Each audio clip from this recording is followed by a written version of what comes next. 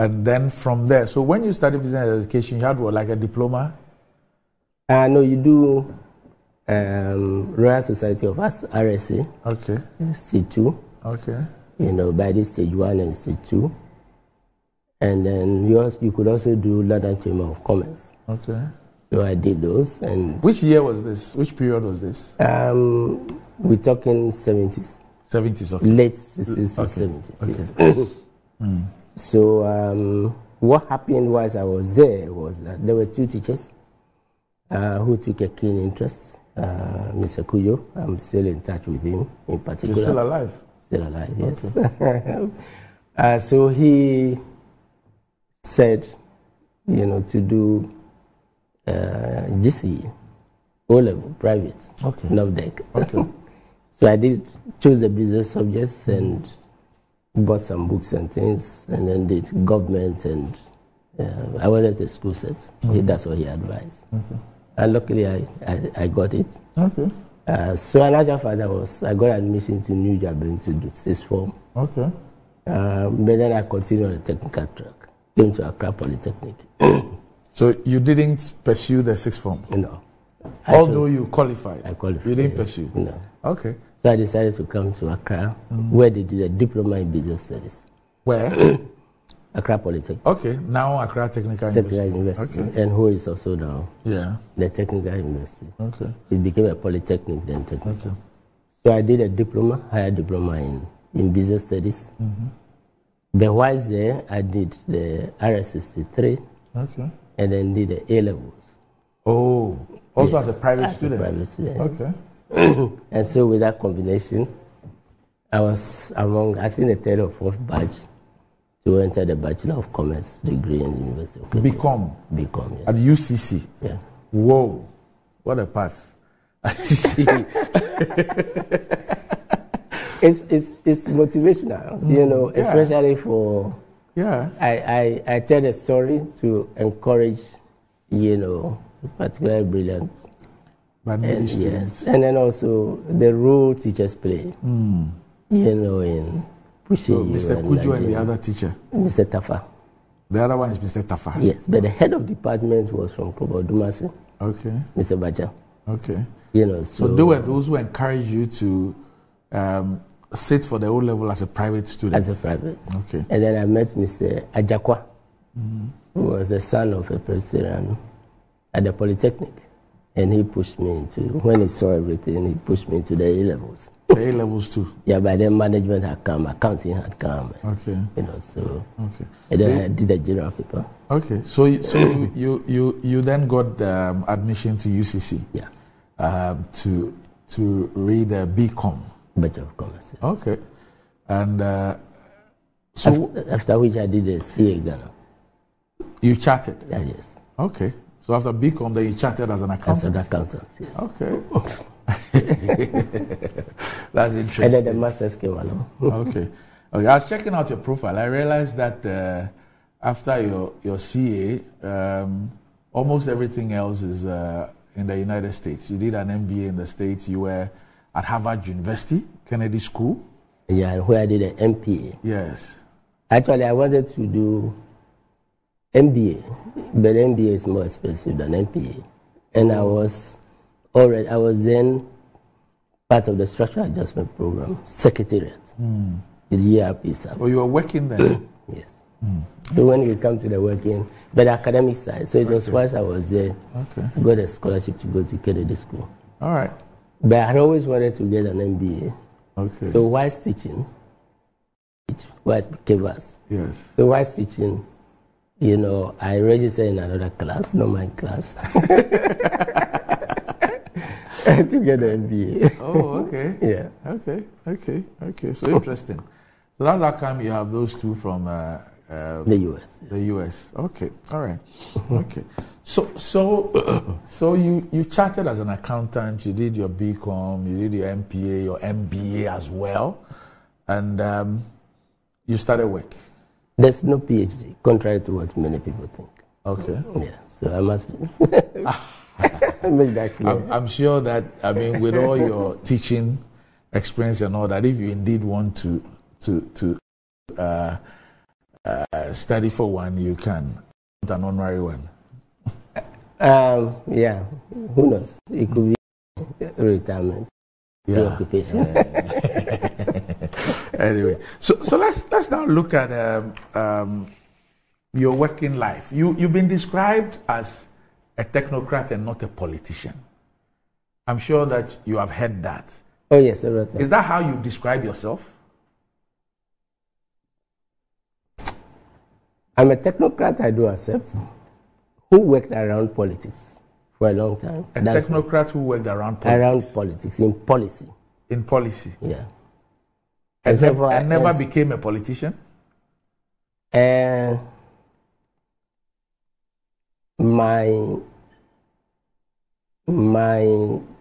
community in Somalia had wanted me to be an MP for a long time. But I enjoyed policy. You enjoy policy? Yes. Okay. So let's speak about Seth the technocrat. What makes you a technocrat? Well, career-wise, so it's linked to the career. I did my national service at the National Procurement Agency. You know, and whilst at the end of the national service, for that particular year, for some reason, we were not taking on.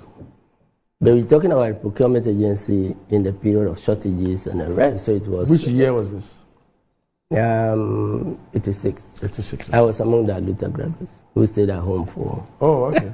Yes. Yeah. So instead of completing 83, I completed in Kivas in 84. Okay. And then I did a 2-year national service. Yeah. And so at the end of it, I had started my CA Ghana, so I had already done the Part 1 and Part 2 professional. So since we're not going to be taking, I initially wanted to join the accounting firm. So I did an interview with Pete Mawick then, and now KPMG, with a view to when I completed 3. But then my manager, and if she's listening, apologies, I should have attended. I was taking it, but I should have attended the function, which I promised. My manager then came to my office and said, "So, Seth, what are you going to do?" And I said, "Well, I've been teaching part-time, so at best I would continue with teaching. That is going to the Ghana education stream as a KVA student, which many of my colleagues were doing. Or, since I'm doing the CA, if I qualify, then I would look to, joining the accountancy stream." So one afternoon she came and said, she's Mrs. Bataskujo, said, "Okay, Seth, come along." I sat in a car and we went to the ministries. That was when customs and IRS were being removed from the civil service to be made autonomous. So they were initially part of the civil service? Yes. Customs? Yeah, customs departments. And IRS? And then the Internal Central Revenue Department. Okay.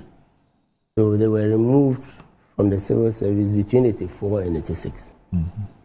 And so at the end of my national service, so we went in and there was a knock on the door. I saw a minister there and we went in and you couldn't miss him. Mr. Tuaho, and I always say that. Oh, Mr. Tuaho was a minister? Was a minister. Okay. And I didn't know that, my manager was a sister at the time. Oh, So he said, "I've brought this gentleman, who needs a job." So said, "Where do you know him?" I said, "It's my boy."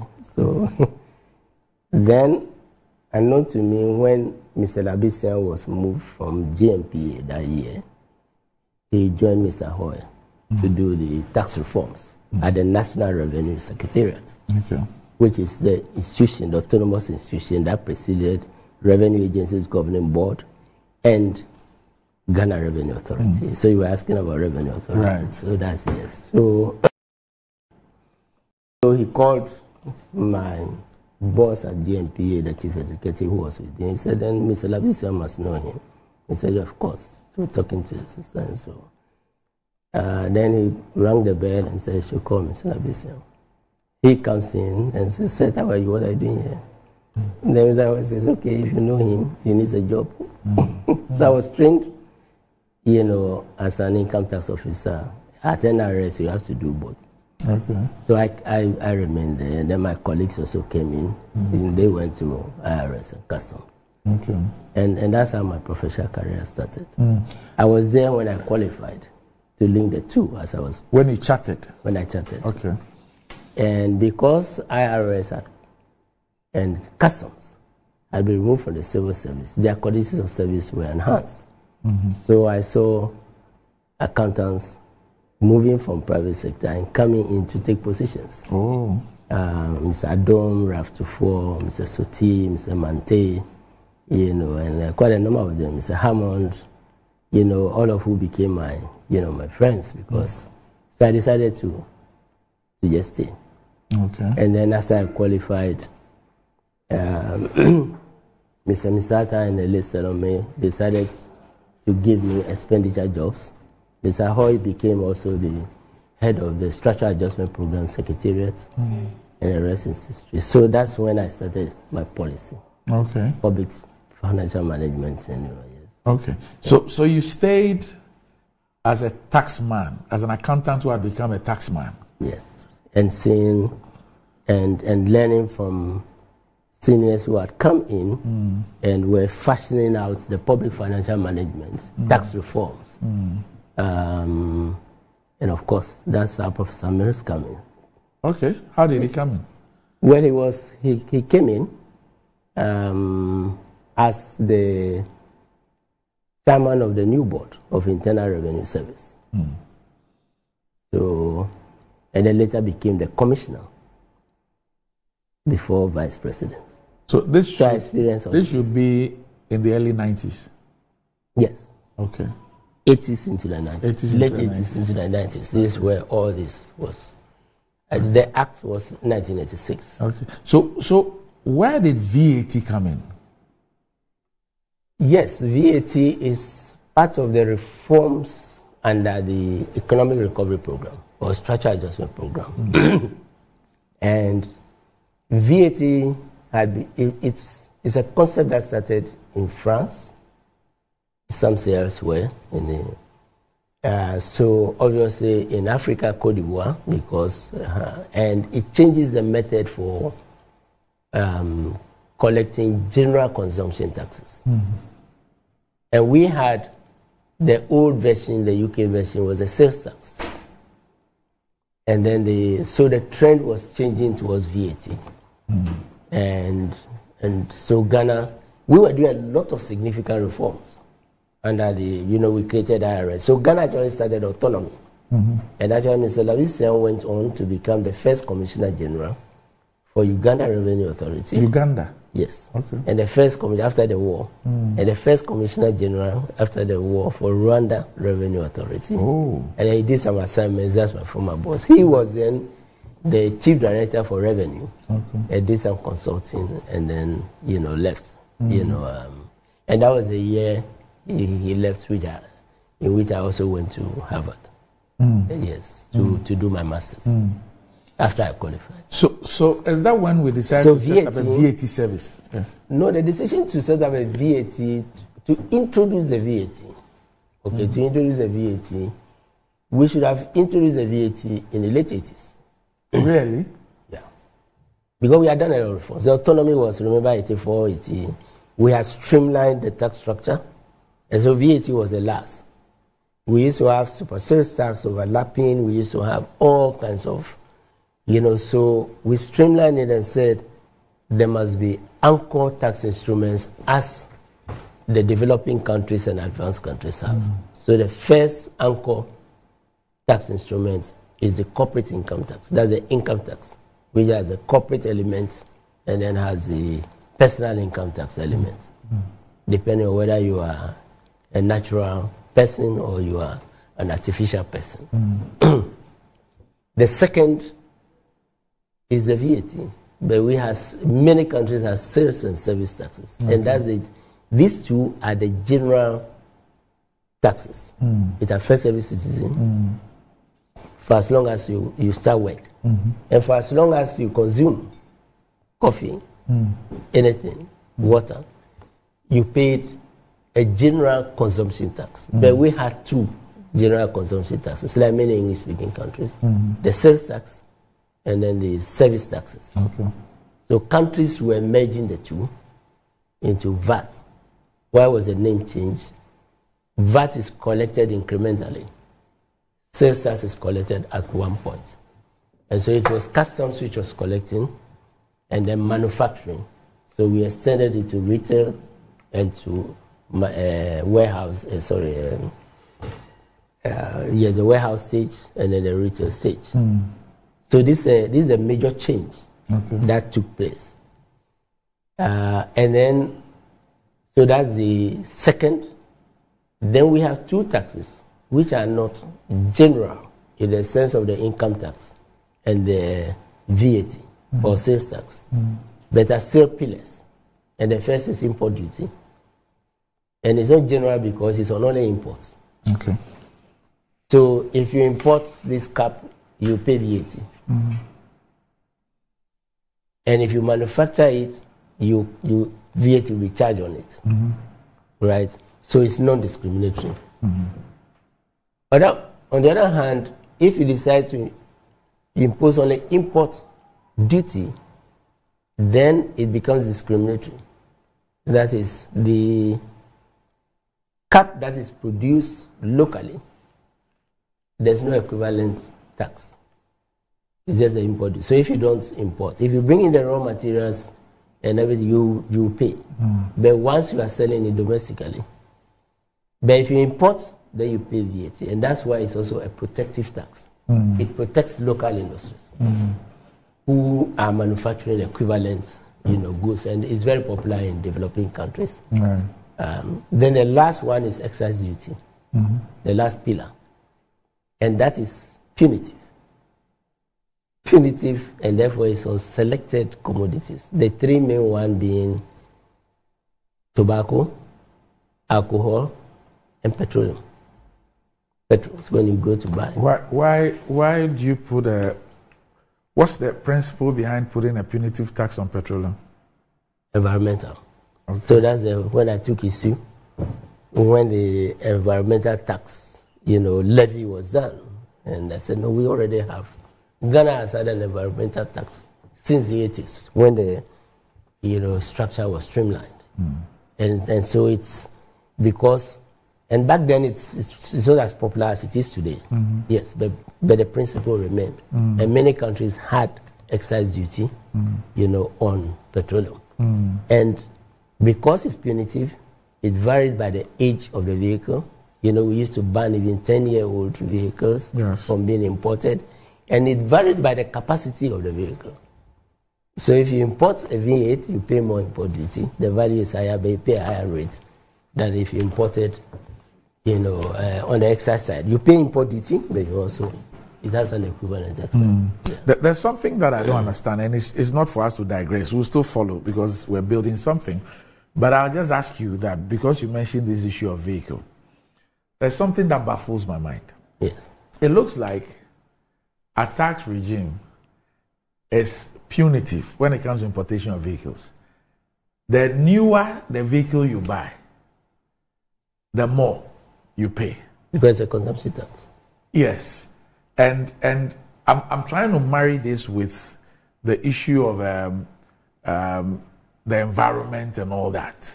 But that one goes to, every import has a value on which the tax is Calculated. Okay. Calculated. Whether it's import duty, whether it's VAT or excise, right? So the value is not just in relation to vehicles. This phone, being a note, is more expensive than any other. And therefore, if this phone is imported, the importer will pay a higher value. And the cost, the method of calculations is the cost, the insurance, and the freight. So what we are talking about it's just that the cost of a vehicle is high. Yes. And customs has a table based on the age of the vehicle, and its use. You can either use the value, and there's a lot of controversy for people bring in, the value at which you bought, but it's arm's length, you don't know, and there's no international measure. Some say Blue Book and other things to get, that gives you the value of the vehicle as it ages, in advanced countries as it ages.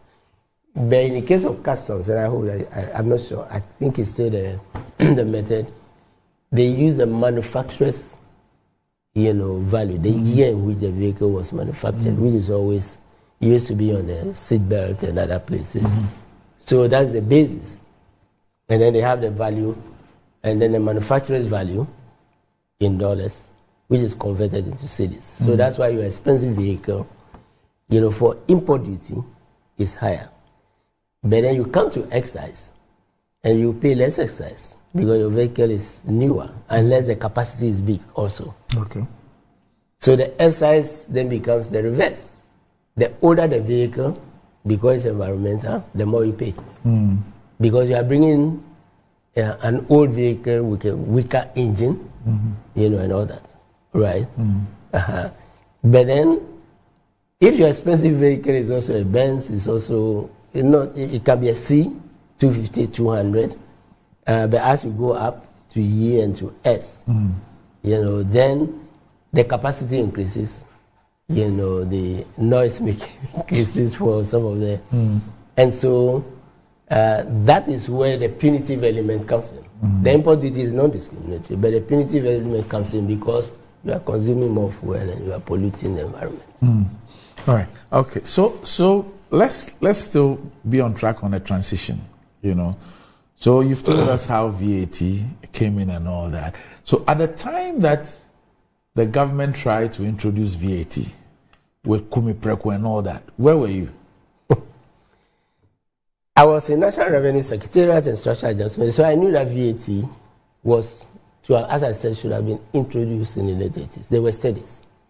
One of the studies was by Harvard Institute for International Development. And so one of the things that occurred was in Harvard, you were allowed to cross-register. So even though it's Kennedy School, you can cross-register to the law school, you can cross-register to economics or to the business school. I see you did a program at the Harvard Law School. That's it. The VAT is one. So I was just coming to that. Okay. Yes.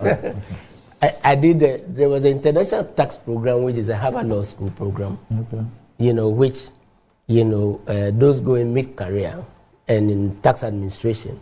So you normally get a diploma, but you get your MPA. The tax program is no longer. So I did, that's a law school program, but then I cross-registered purposely to do the VAT. And so, because I knew Ghana was going to be introducing VAT, and the two professors who were handling, one was a visiting professor, were the ones who wrote the book it was their report, and it became a very popular VAT book, apart from Alan Tate, which was written by the IMF at the time. So one of the lecturers, Professor Oldman, was teaching the VAT, and everybody said he had a very deep insight. And then he had a visiting, lecturer. Anyway, the long and short of it is that I was in a class and there was a World Bank visiting scholar. For example, I was at the fund, I was teaching also at the IMF Institute, and so you do this. I used to go to Dr. Boche's class, but then when he was in Harvard, So he came in, he was called Chad Licho. He saw me, he said, "Oh yeah, you are here finally," and I said, "Yes." So he came back and told Mr. Misata that I was in a VAT class. So immediately I came back. Mr. Misata, the former was vice the deputy president. minister, yes. He was deputy finance minister. Yes, he was deputy finance minister with a list on me. Yes. And then Mr. Hoy was at the Revenue Secretariat. Okay. And all of them had to do a lot with the reforms. So when I came back, Mr. Misata comes to Sakumuno to visit the sister who was in customs. I was in an NRS. So he came in, knocked, and he said, when is your leave ending? And I said, "Oh, I just came." And he said, "Okay, Skatil, you see me in the office." So I went, and then he said, Chadlejo tells me that you did VAT. Okay. The president has agreed to get in consultation with the minister that he should be the VAT coordinator. So I became the national VAT coordinator. Oh, okay. In 1993. 93. Yes. So I was in Harvard 91, 92. So you were the one who actually led the VAT, the technical phase, the first, together with Mr. Blankson, who became, GRA Commissioner General. He was from Customs. Mm-hmm. And then Mr. Zagro, remember some of the names, the late Jima and others. So the project team was formed. Okay. But when it failed, and it had to be reintroduced, then Mr. Samoa, who was more senior and deputy commissioner in GRA, was brought in to be head of the VRA.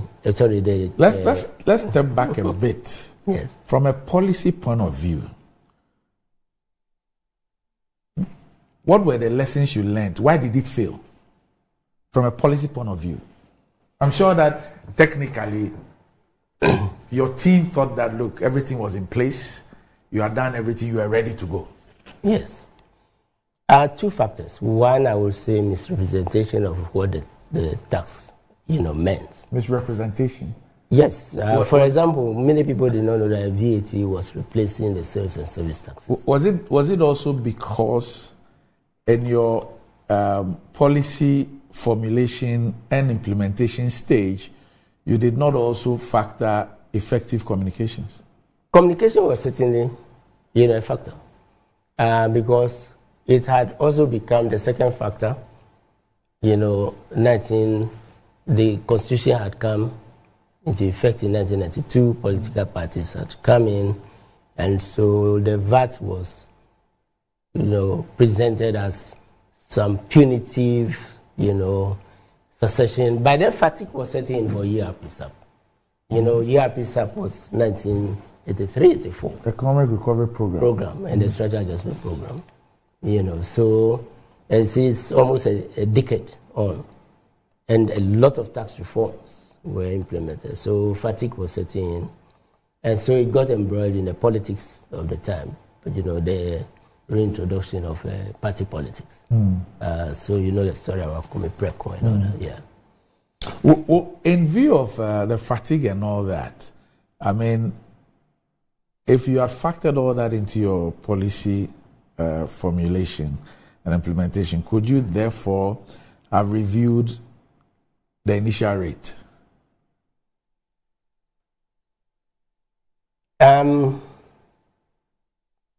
Yes and no, because ultimately the VAT was introduced at a lower rate. That's after the failure? Yes, after the failure, at 10%. So certainly that would have been a factor. But I say professionally that the VAT was introduced at the sales tax rate of 15% at the time. Okay. So the sales tax and then the service taxes were already, the service taxes varied a bit.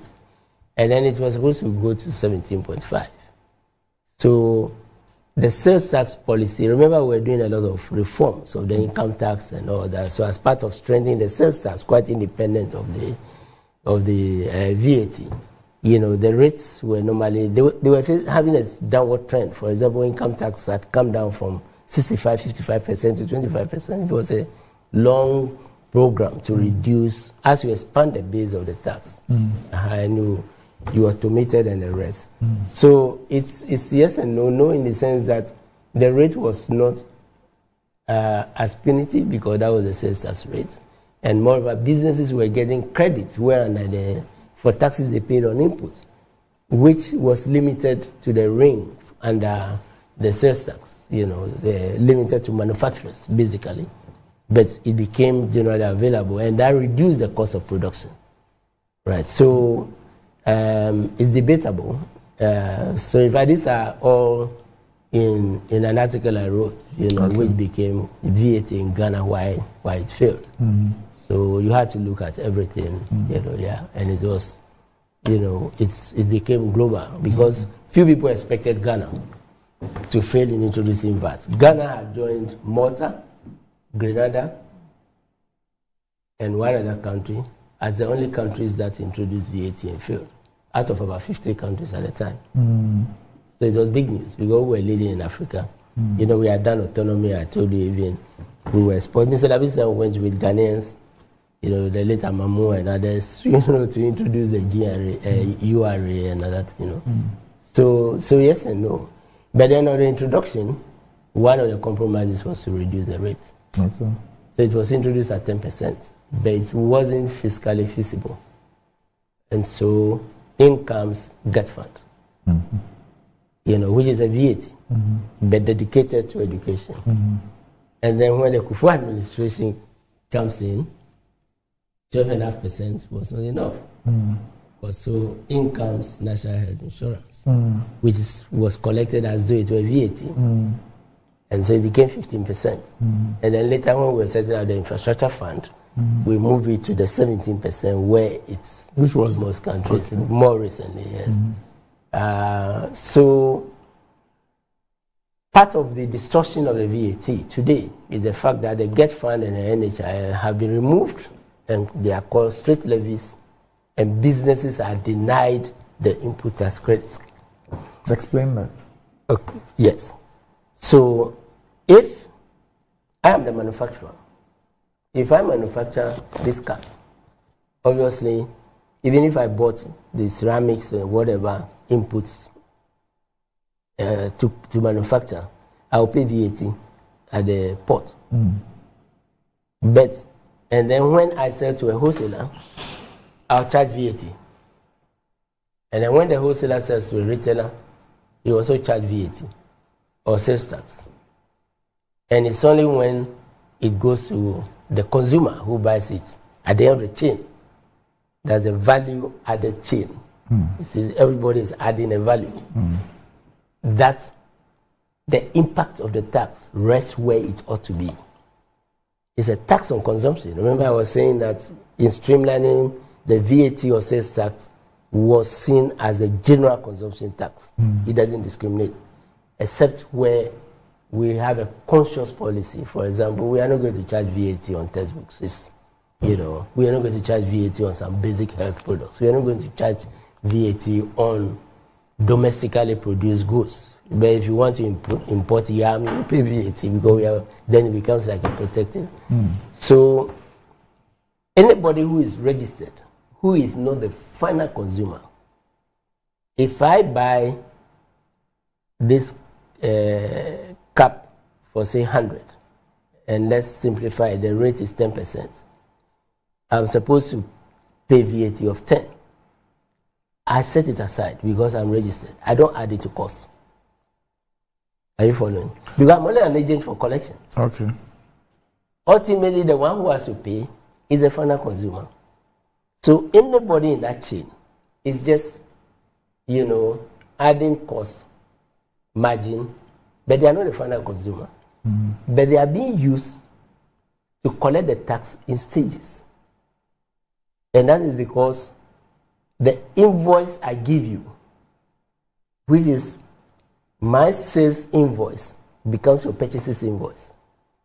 And when you sell, right, when you sell, assume you are the wholesaler, if you sell to the retailer where the consumer comes in, you now have two invoices. You are issuing a sales invoice and then you are keeping the purchase invoice. Remember, I'm allowed to set aside the 10 because I'm not the final consumer. And then I sell to you for 120 times 10. It becomes 12. Okay, I hope you are following. It becomes, I import this as an importer. 100. I pay VAT. Let's forget about the other taxes. I pay VAT. 10. Okay. I add 20 as my transportation, salary, and other things. Your overheads. Yes, overheads. Okay. Plus a margin, my profit. Yes. Let's say all of it is 20. Okay. Right? So the cost increases from, the cost without VAT increases from 100 to 120. 120. Yes. You are registered. so long as you are registered, you charge 10% on the 12. You don't add the 10. If you add the 10, it becomes 130. Because the part of your cost, the bulk of your cost is 100 on which the VAT had been paid already. Mm-hmm. And since you are registered, you have the privilege, of setting that aside so it doesn't increase your cost. Okay. Then finally you sell it at say 150. Okay. Or 130 or 150. Let's say 150. So you are now selling it to the retailer. Let's just end in there, to the retailer at 150. You charge the retailer 10%. 15 cedis. Which is 15. Now you see, in that 150, it started with 100 plus 20 plus 30 to get a 150. Mm-hmm. The tax was being collected 10% on 100, 10% on 120, 10% on 150. Mm-hmm. Okay? It is a better mechanism for collection. This is why many countries adopted it, because when I give you the invoice, my sales invoice, and you also add your 130, you add your 20 to become 120. Remember, you charge 12. Yes. The 12 is broken down into the 100. I paid GRA already. So in actual fact, you are adding a value of 20. So the tax should have been 2. Yes. But you charge 10. So you are allowed to deduct, you charge 12. You are allowed to deduct the 10 from the 12 and pay only 2 to GRA. Oh. But the precondition for doing that is that you must have an invoice to show that, I gave you to show that, you paid the VAT to me. Otherwise, you cannot deduct. Okay. So that's the credit method. And this is what reduces the cost until it gets to the final consumer. And it reduces the cost for the final consumer. Because if you don't have the invoice, when GRA comes to do examination, they would reject. Where's your proof that you paid the 10? They will reject it. And you are forced to add the 10. So it becomes 130 instead of 120. And then you charge a higher, tax. So how does the new classification change this? It blocks the right to credit for you, for me, and for the retailer. Right to credit on the NHIL and Get Fund. Yes. You see, if it's treated as VAT, then they would, the rate of, we simplified it to 10, but the NHIL and the Get Fund, added to the VAT, so it's 15% instead of 10. We were just simplifying it. By taking it out, it means 5%, of the 15, you cannot take a credit. Okay. Yes. So if we take between me and you, my 100, if you add NHI and Get Fund, right, it becomes, the rate is 15, exactly. And then, but you set the 15 aside. But then your cost now, and then you also charge 15, right, when you sell at 120. What is done is that you can deduct. Previously, you would deduct the entire 15. Currently, you can't deduct. Businesses can't deduct the 5. They can deduct only 10. Only 10. And therefore, they are forced to add the 5 to their cost. So is that why some people have calculated and they say that the VAT we're actually paying is 21.9%? Instead of, if you look at it on the face of it, yes. Yeah, I say that the VAT you are paying, because what's in the name? It's a consumption tax. And you only removed it from the base. And then you are calling it straight levy. So and you are reintroducing. So like the then finance minister announced, he announced this, and the issue was that, look, they've not increased VAT. But by changing the calculation of the VAT, by breaking it down, it has increased the tax burden, yes, without adding 1% to it. Exactly, and you are treating it like an excise or a levy, because they don't have the benefit of, if you sell your vehicle or excise, in principle, it continues. If you bring in, let's say, alcohol on the industrial type to do spirits, you excise, you pay at the port. you don't get a relief unless you are going to export the gin. If you are going to sell locally, you add it to cost. You know, so, I mean, you merely take something out, which businesses had a benefit, give it a different name, and then you say the VAT rate has been reduced. But you've introduced a levy. So the levy plus is, and to some of us, you've made it worse. You've made it worse because you are now preventing something which businesses were not treating as cost. So for as long as the chain continues, right? And let's say there's a big retailer, right? And I'm in Somalia, and I buy from that retailer, but I'm also qualified to register for VAT. That's what we call cascading. The tax is being added at every stage, right? So it's a big deficiency.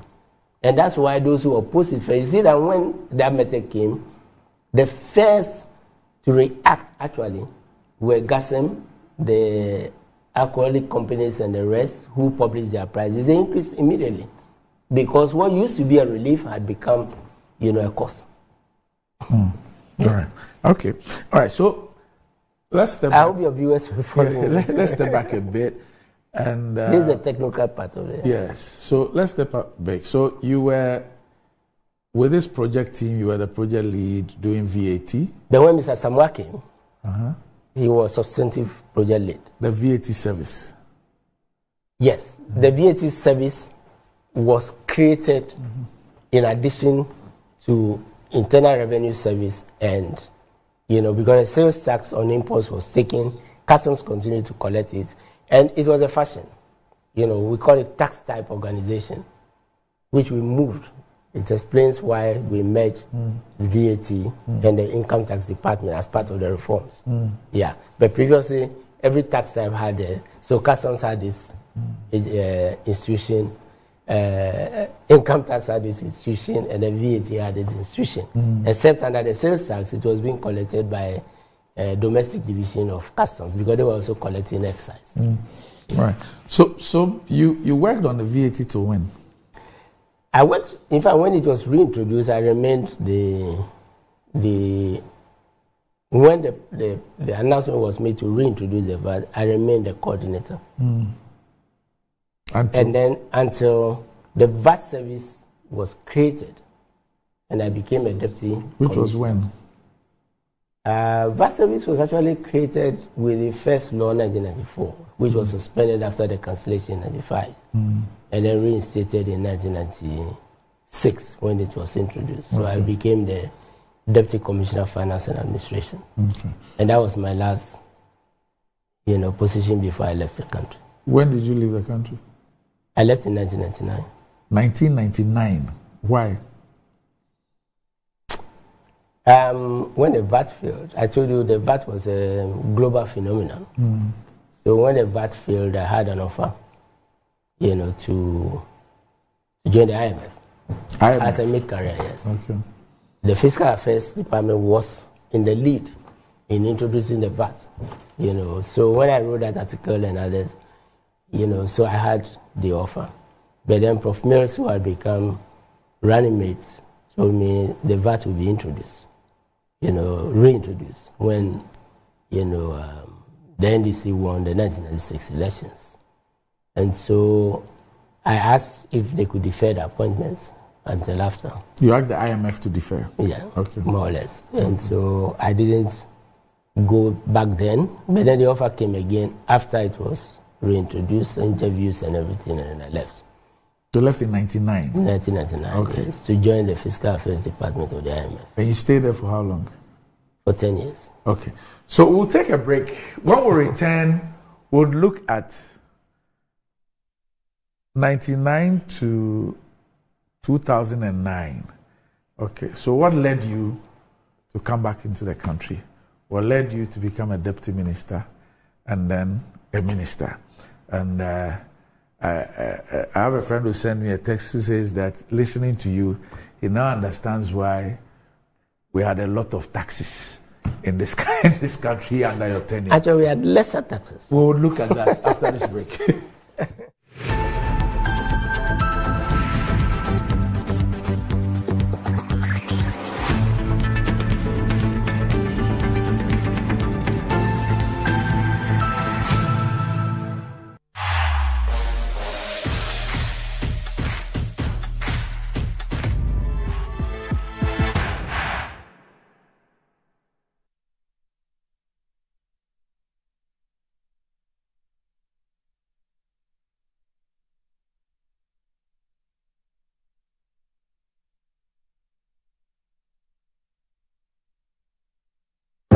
This is a call to you.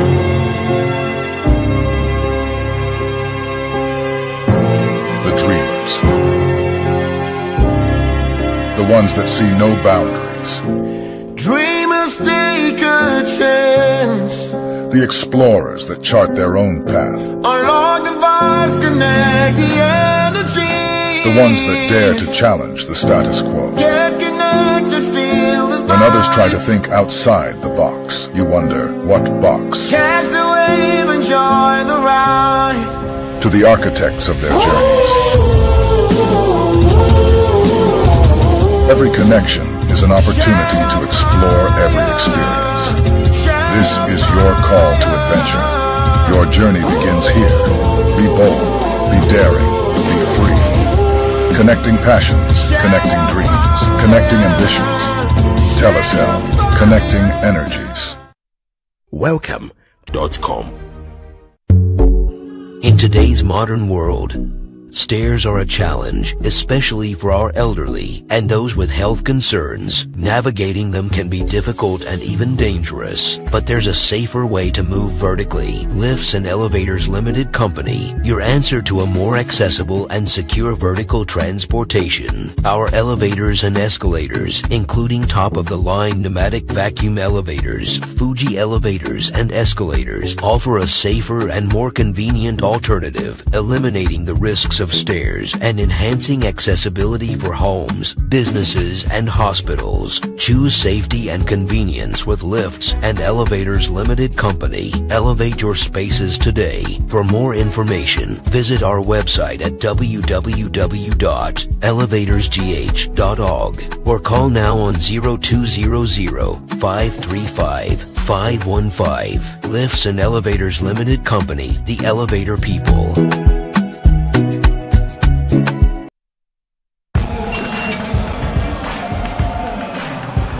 We are back, bringing you the latest lineup from Betway. Betway starts strong with their front two, with Free Play Friday and Swipe Bet. In the middle, you've got all the control with Cash Out and Build a Bet. Plus, with Win Boost, you can boost your sports bet. At the back, they have Smart Picks and the Partial Daily Jackpot. You always get way more with Betway. This advert has been vetted and approved by the Gaming Commission of Ghana. Bet responsibly. No under 18. Terms and conditions apply. Betway. Get way more. Customer. Nadabena minka me trapa papa. Me try 10 Ghana. 10 Ghana cedis. Nano no dia, send now benya. 10 Ghana cedis no. Me dia. 54,000 Ghana cedis. 54,000. 540 million. Yeah. The one on the cabinet is Kase. Yeah. And then I get it's now when. Now I book it. Draw on assassin. Mammy, you volume.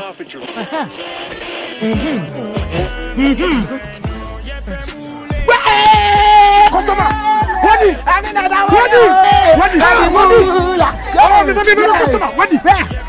One of our daily lucky winners. Dial *946# to play now. Or you can also play online at www.gamepackgames.com. Game Park is regulated by the National Lottery Authority.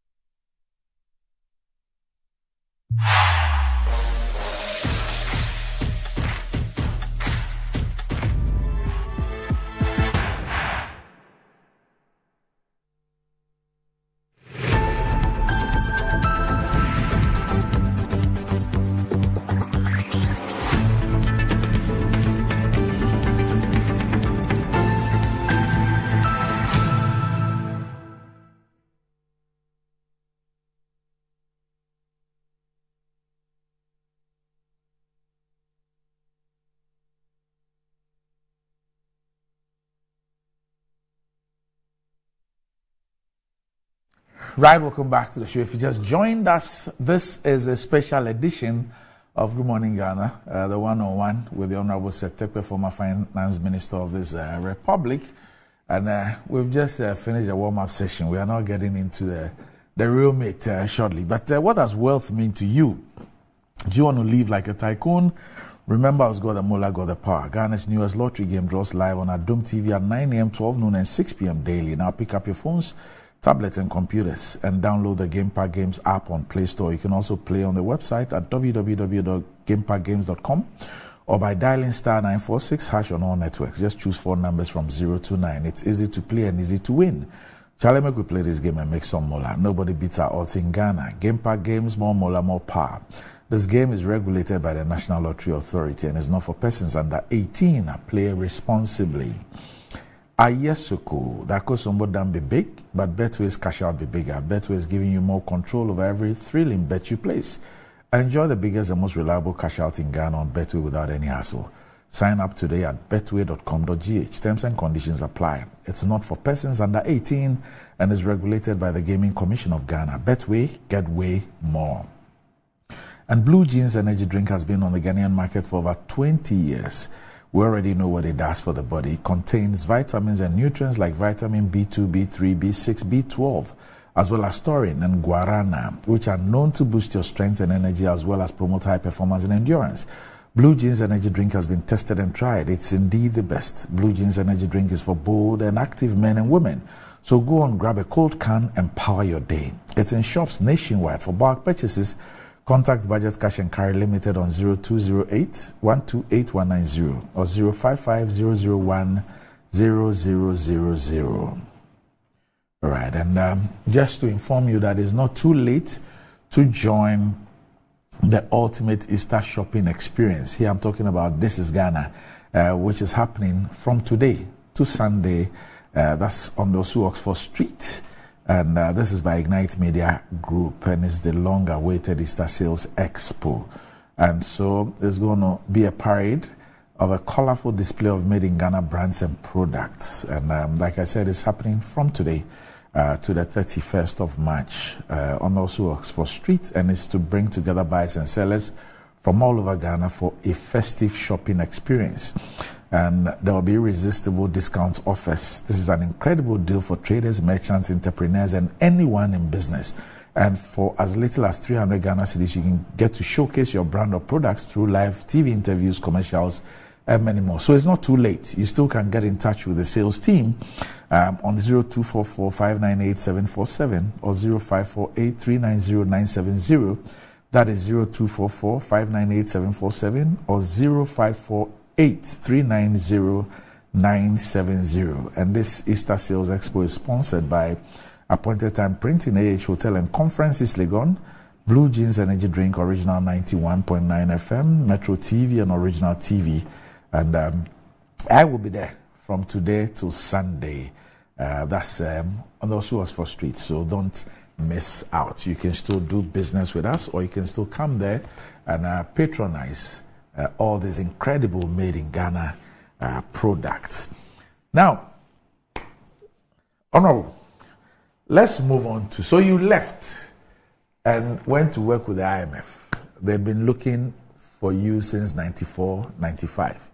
You had been informed by Professor Mills that if the 96 election was won, VAT will be reintroduced. So you asked the IMF to hold on, and they held on, and the VAT was reintroduced. And then you left in 1999. Let's just deal with this and then we'll move on. In reintroducing the VAT for the second time, was the issue of a lower rate the only thing? Was that the only thing that worked? No, certainly not. We go wiser. The VAT team, remember the VAT service had been introduced. Yes. So we had more staff. Okay. And what happened was when the VAT was cancelled, they were retained under IRS. Professor Mills was then a commissioner before he became running mate. And so we had a larger team, but we also had a sharper communication. Sharper communication. Yes. The new board which was chaired by Honorable. Okay, that's the interim before that stage. But in the redesign, communication was given prominence. Okay. And I'm smiling because the chairman of that committee was a certain deputy minister for information. Oh, okay. J.D. Mahama. J.D. Mahama, yes. Oh. So he chaired it. Okay. And then later when it was introduced and we had to intensify, he was helping, but Spiel became, Honorable Spiel Gabriel became he was the minister. He became the chairman of the board. Okay. After the reintroduction. Okay. Yes. So communication played a more effective role. The rates, yes, it did a lot, but communication involving, the VAT, particularly for businesses. And one major decision was retained in the law that despite the cancellation of the VAT, I was mentioning the strength of the VAT, all businesses that had registered and were due credit or refunds will be honored. Okay. So it was budgeted for. Okay. So businesses began to see, compared to the sales tax, that this was a superior, system. So these were among the factors, yes. So you left for 10 years to the IMF. Yes. What were you doing there? I remained in the Fiscal Affairs Department. Fiscal Affairs? Which is the technical. We know the IMF for those who come from the Africa Department. We call them the regional department. So you have Asian department, African department, and Asian. And so and then you have the technical assistance departments. And the Fiscal Affairs Department is one for government budgeting. The monetary department is one for central banking. The statistics department, including some prominent Ghanaians who were there before I went, Chidi, Dr. Chidi Chikata, you had Dr. Forgot the name, and quite a number of them. And then, obviously, the most senior at the time was Dr. Polakwa. Okay. So I overlapped with him. But I remained in the Fiscal Affairs Department, and we did two things. You were based where? In Washington. Okay. But we did two things. On the invitation of a government, we would go and help with their tax administration and policy reforms, as well as expenditure. So the division was made up, debt management and other.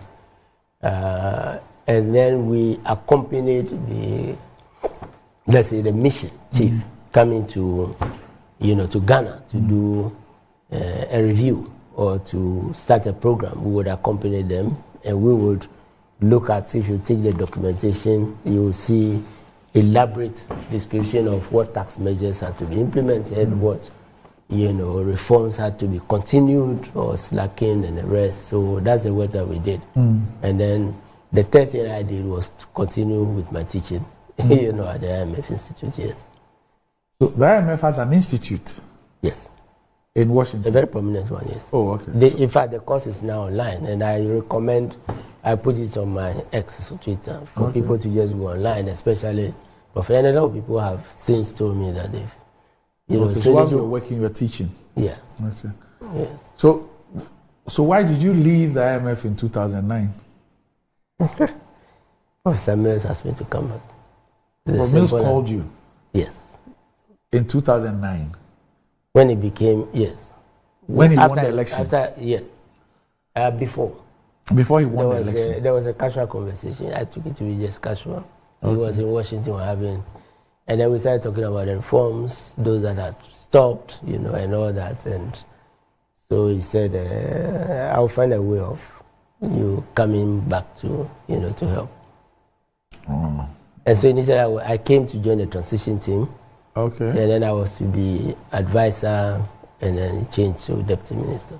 Oh, so you were not going to be deputy minister? You were going to be an advisor?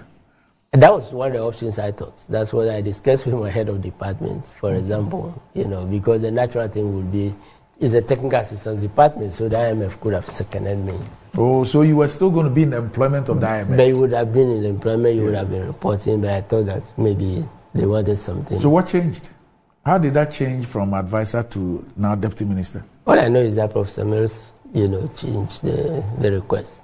Okay. He changed what I thought was. So he offered the deputy minister position. So I had to discuss with my family and, Your family was in the States, were you? Yeah. Your wife and children? Yeah. How many children? 2. 2, okay. Yeah, one is special need. Okay. It is one of the reasons we actually decided to go to the States. Okay. At the time, it was very difficult to get help. Okay. Yeah. Okay. I hope he's doing well.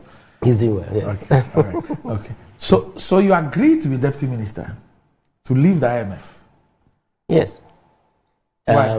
Well, honestly, there were periods when, for example, the one I know most, which didn't come public, was before I left for the fund, after the VAT was introduced. Apparently, I was being considered for deputy Eastern Regional Minister.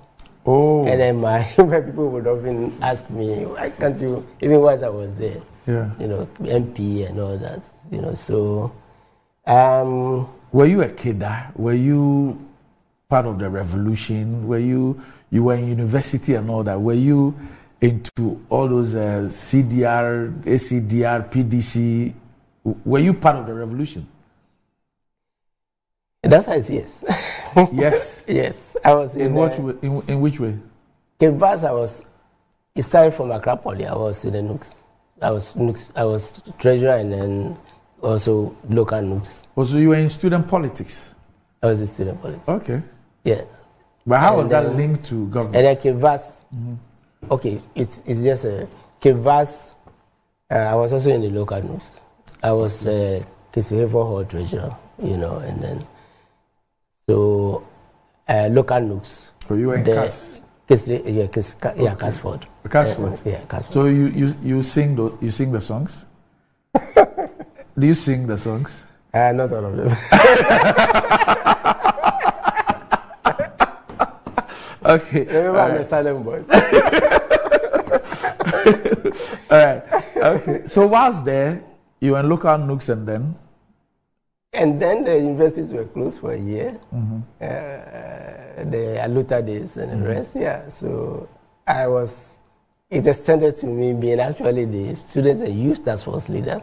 Student and Youth Task Force leader? Yeah. Which was linked to the regime? Which was linked to the regime, yes. Okay. Because when the governance structure broke, initially the representatives before the attaches, military and others came, students were leading as part of the Kuku and other things. So we were coordinating, the political activities and the rest before the district chief executives were appointed and So you were a kidder?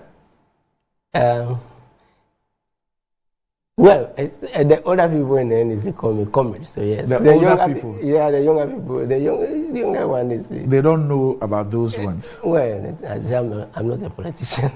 But do you consider yourself a comrade, a kidder, a person who you were part of the revolution? Well, certainly. I've been in left of center thinking for, yes. Okay. And, it was a battle. I was telling, my senior, minister, one of my senior reverend ministers, that it was a battle. Being left of center with all the things about them, but then what settled my mind was liberation theology at the time. Okay. Which came from the Catholicism. So it was a big thing at the time. And so I found how religion could be used, to serve social needs and all that, and I thought it was part of the mission of the Christ. So you had left in '99. You were part of some tax reforms. You were out for 10 years. You were observing the 8 years of the J. Kufuor rule. How the in fact, from the Rawlings before 2000. Yes. So at least 2 years of Rawlings before President Kufuor came in. That's from '99. So you had seen how the tax reforms had gone on. We had had a redenomination. Yeah. I think 2 years prior to you coming into office and all that. Yeah, that was a monetary policy. Yes. So accepting to be deputy minister in 2009 and Dr. Dufour. Yes. Had you had the opportunity of working with him earlier? I knew him, but you know, he had a stint in London. Yeah, okay. Yes, he had a stint in, yeah, exactly. Yeah. No, I mean, during the PNDC era, as before he came back as deputy. Yes. So yes, I knew him. Okay. You know, but more of Governor Gama, because at the request of the late Victor Selome, deputy minister, and the late Misata now, I served on OMO. So that's my link with the central bank, open market operation. Okay. You know, where the tendering for bid, bills and things. And it was then that I knew quite a number of, from Dr. Wampa, the current governor, who was in research, so I knew all of them alongside there. Okay. Yeah, the economic recovery program. Okay. And, okay. So in 2009, when you were appointed deputy minister, what were the challenges at that time? What was the focus of your government at that time? The big one was that certain tax reforms had stalled. And by virtue of being in the fund and doing technical assistance, I knew what other countries, were doing. They were moving on. For example, we had autonomy. And then we had the Revenue Agency's Governing Board. But the NRS itself was administrative institution. Revenue Agency's Governing Board was enacted by law. But then the Executive Secretary did not have as much powers as the Commissioner General. Mm-hmm. And it was like a compromise between the tax type and, if I worked on that before leaving with the consultant at the time, Mr.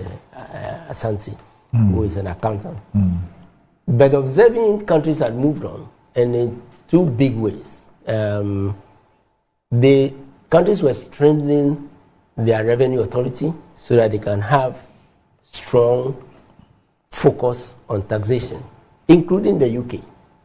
Her Majesty's Revenue and Customs, it used to be separate. Customs was separate. But Ghana was not moving in that direction. And we moved. We had a compromise, but RAGB was not, the General Secretary didn't have that much powers. Okay. Much of Africa had moved on and established revenue authorities. I spoke about Mr. Labisian, who played a role apart from Rwanda and Uganda, in Ethiopia, as well. He wasn't Commissioner General, but he played a very major role under Crown Agents. So that was one of the things that we missed. So you see that GRA was established in 2009. Being a tax professional, Professor Milton knew as a candidate things that we needed to do, because he himself was doing teaching and consulting. And then the second one was countries where I mentioned the VAT invoice. So I go in, I do examination for VAT. And remember, the VAT is purchase invoice, sales invoice. Then income tax comes in and use the same invoice. Income tax is sales minus purchases, profits, expenses, and the rest. So countries were merging, the two, moving from the tax type to what we call functional. So they would put the two together. Many countries have moved. We didn't, do that. You saw that we also did that as part of the GRA, reforms. And then the big thing was automation or digitalization.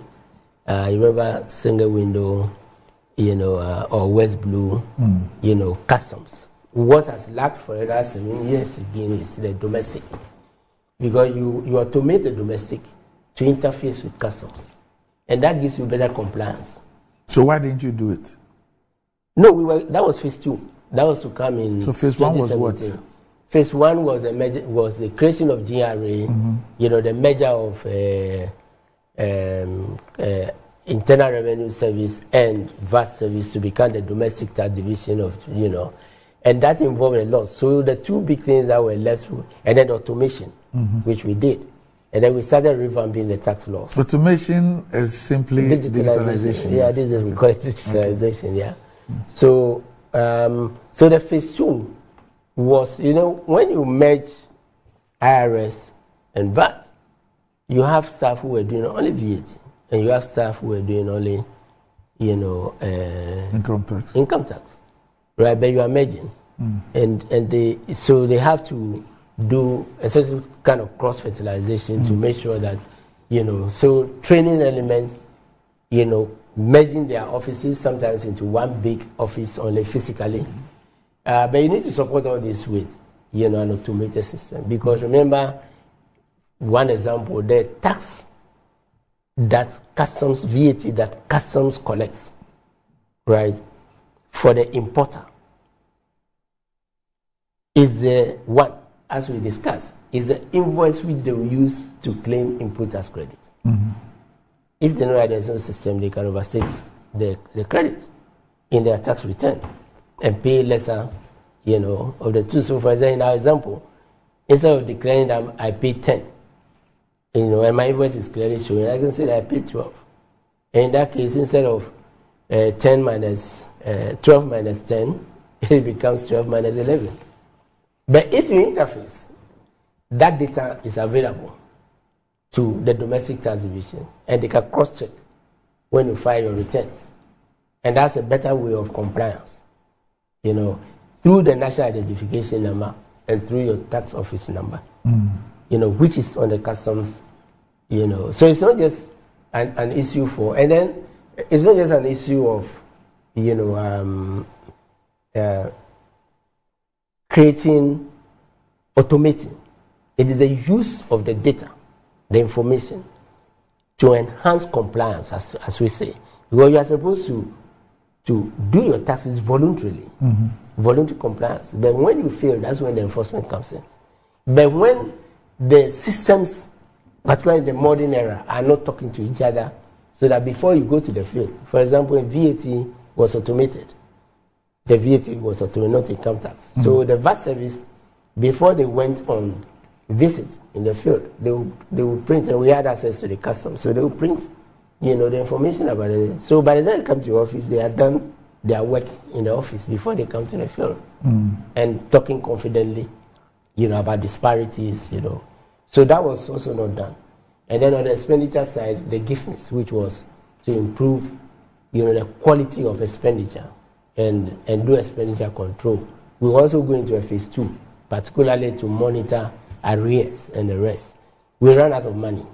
We'll speak about giftness. Yes. So you talk about the merger of all those IRS and VAT, tax agencies and all that as one unit, GRA. Yes. And then you speak about automation or digitalization, whichever. We started with customs. So you started with the customs one. Yes. And you said phase 2 was to be domestic revenue. Domestic, yes. Which was supposed to start when? 2017. 2017. Because we had started talking to the World Bank and who were financing. Has that been done? No. What I know is that tender has been done, and it's in the IMF program as a conditionality. Oh, the current IMF program? Yes, that we should do that? Yes. Okay. So many of the reforms are coming back. Giftness, strengthening, accounts payable. Many of the reforms that were initiated, which have been stalled, they are in the IMF program. So let's go to giftness. At which point did you come up with giftness and why? Well, remember I was also in the Fiscal Affairs Department and I observed what was going on in terms of expenditure control. Even though I was doing many taxes, as an accountant, I took an interest in some of the things that were going on. I read, they normally circulate. So when the accountants in that division go to help countries, and Ghana was one. Remember, we had Proof Map. What's that? The public giftness was called Proof Map under the PNDC. Okay. And then a short while into the Kufuor administration. Yes. PU stands for Public Financial Management Reform Program. Okay. That's Proof Map. So I knew about Proof Map and I knew it had stopped. So when I became Deputy Minister in charge of the budget, we decided to move on and we approached the World Bank. And then we called it giftness. The World Bank has a general system they call IFMIS, Integrated Financial Management Information System, which actually integrates revenue. Because your fiscal starts with revenue before you come to expenditure. Yes, so we are the gene for Ghana. Okay. And that's why we have giftness. Okay. So the World Bank was promoting this and financing. So we started the expenditure reforms. What was GIFMIS supposed to do? Why did we need it? For example, one example, why the first purpose is automation. Okay. Automation of what?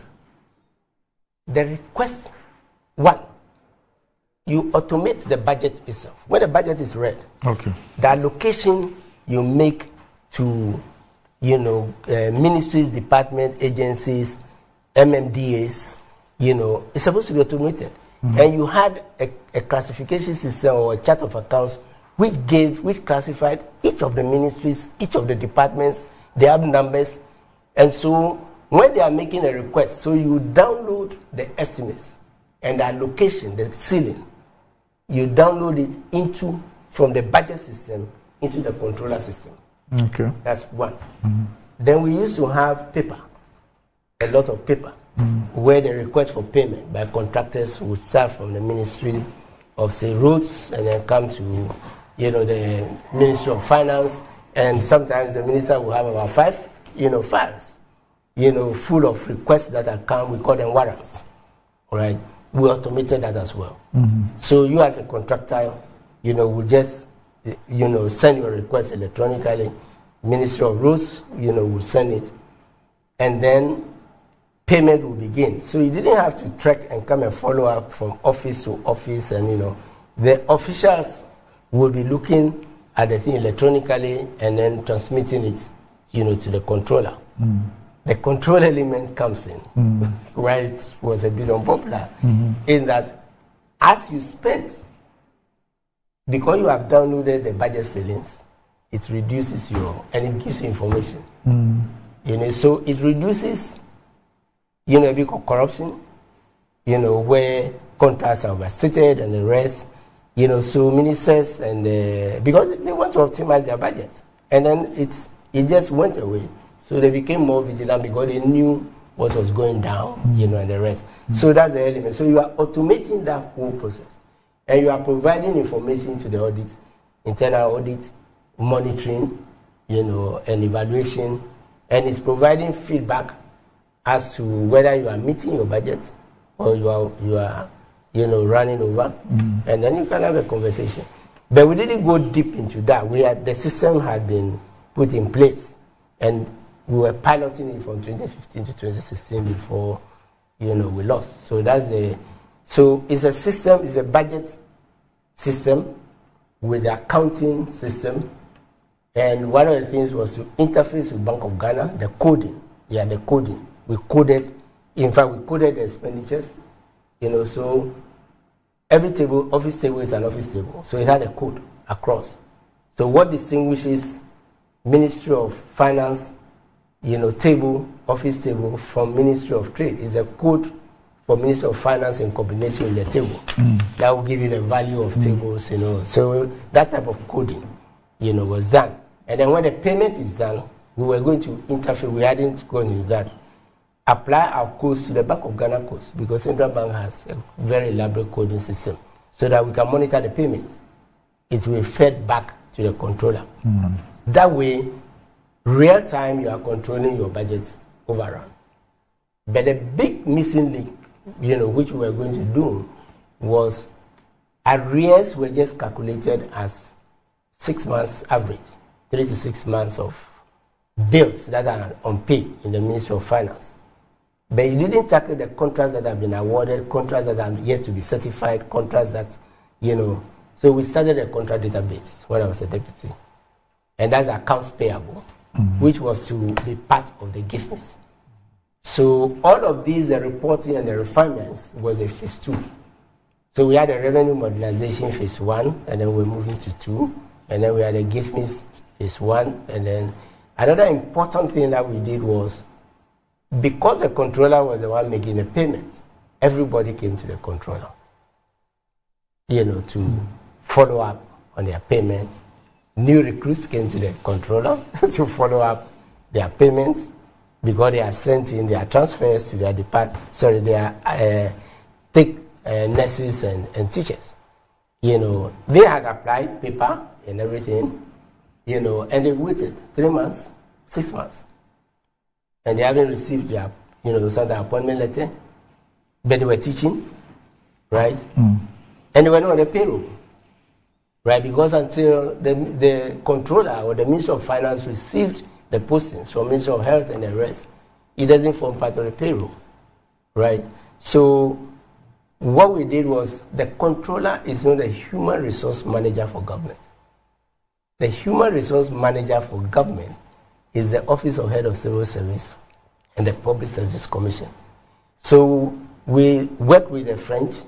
We got a lot of technical assistance also from DFID in putting all of these things together, USAID.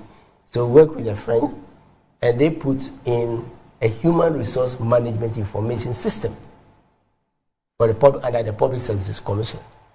Because they were the ones who did the postings. They are the ones who, and all of that was manual.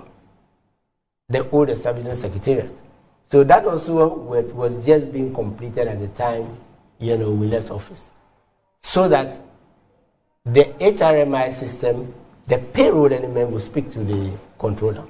And so once the transfer is done, or you are steady leave, or you retire, you resign, you are taking off the payroll straight away electronically to improve the system. Were all these parts of the transition of 2016, and were they part of your handing over notes? Absolutely. Okay. Absolutely. They were part of the handing over notes, including presentations that we made. Have they been continued? Some have been continued. I know the HRMI system is working. I know the Hyperion, which is the budget system, is working. I think the main difficulty is in passing all transactions through the GIFMIS. Are you suggesting that not all transactions go through GIFMIS? Well, that was a report that came out. And then the accounts payable, remember the backlog of contracts, which was about 13 billion when we were leaving office, has shot up to about 77 billion, thanks to the disclosures to the IMF. Right? So that part I know, has been stopped. But the system, in its form continues. So you were Deputy Minister of Finance. And we're told that for the last NDC government, those were the glory days. 14% growth, even real sector growth of 10%, 11%, and all those things. Oil. Yes. I mean, oil and non-oil. I mean, we're doing so well. Yeah. I mean, and then you became a full minister, and then the economy takes a nosedive. The economy would have taken a nosedive because remember, even in 2009, the global financial crisis. 2009. Yes. Okay. The global. It started 2007 or 2007. So. Okay. So the impact, even though it was US and whatever, the impact was, also felt globally. And it was the biggest crisis after the Depression. It's only COVID that beat it. So we're feeling that impact. In fact, part of, and a lot of research was being done on that. Then, in our case, there was a single spine. Single spine. 2009. You remember the wage overrun and the years. And then, towards the end of the How impactful was single spine? It was huge because what it did was that the reality was out of line with what was envisaged. What was envisaged was within the budget. I think there was a design flaw or some research flaw. And so when we started the payment and then what we call the migration, the liability became huge, far bigger than could be expected. And so by the time the police, the big institutions, some of which were paid earlier, we realized that we were in trouble. There was no way. So initially we, because of oil, there was some revenue coming in. But that's even 2011. Its implementation was suspended to 2010 under Dr. Dufour, and then we had some borrowing space, so we were borrowing. By 2013, we realized that we couldn't continue borrowing, to pay the single spine. So remember, there was discussions at home with labor, and we spread it. But the long and short is that we had these setbacks also, right? We had these setbacks. And then on the debt side, apart from the bonds that we had issued, there were bonds that were issued further back to the Rawlings administration, further back, no bonds, borrowing, because the bonds started, in earnest. Yeah, bonds, because the Bank of Ghana was issuing the bonds. So there were those, and then the new. So by 2013, 2014, the biggest, by 2014, we were 3 years away. This is one of the big issues. We were 3 years away from the first sovereign bond under the President for maturing, $750 million US. In addition to the bonds that we were introducing, we were also implementing. And then we realized that there was no way we could cough $750 million in 3 years' time. That's when we set up the sinking fund, which was part of the Petroleum Revenue Management Act, which said that if you cap the stabilization fund, you must use it for debt service or for contingency fund. So the watershed was actually the Petroleum Revenue Management Act, which took about a year plus to debate in Parliament. And then there was a team that went around, the whole country, and one of the advisors, Dr. Abakutufuo, then he went around, and they had worked under the Kufuor administration, so he had some. But we fashioned out the Petroleum Revenue Management Act. I'm mentioning that because in terms of reforms,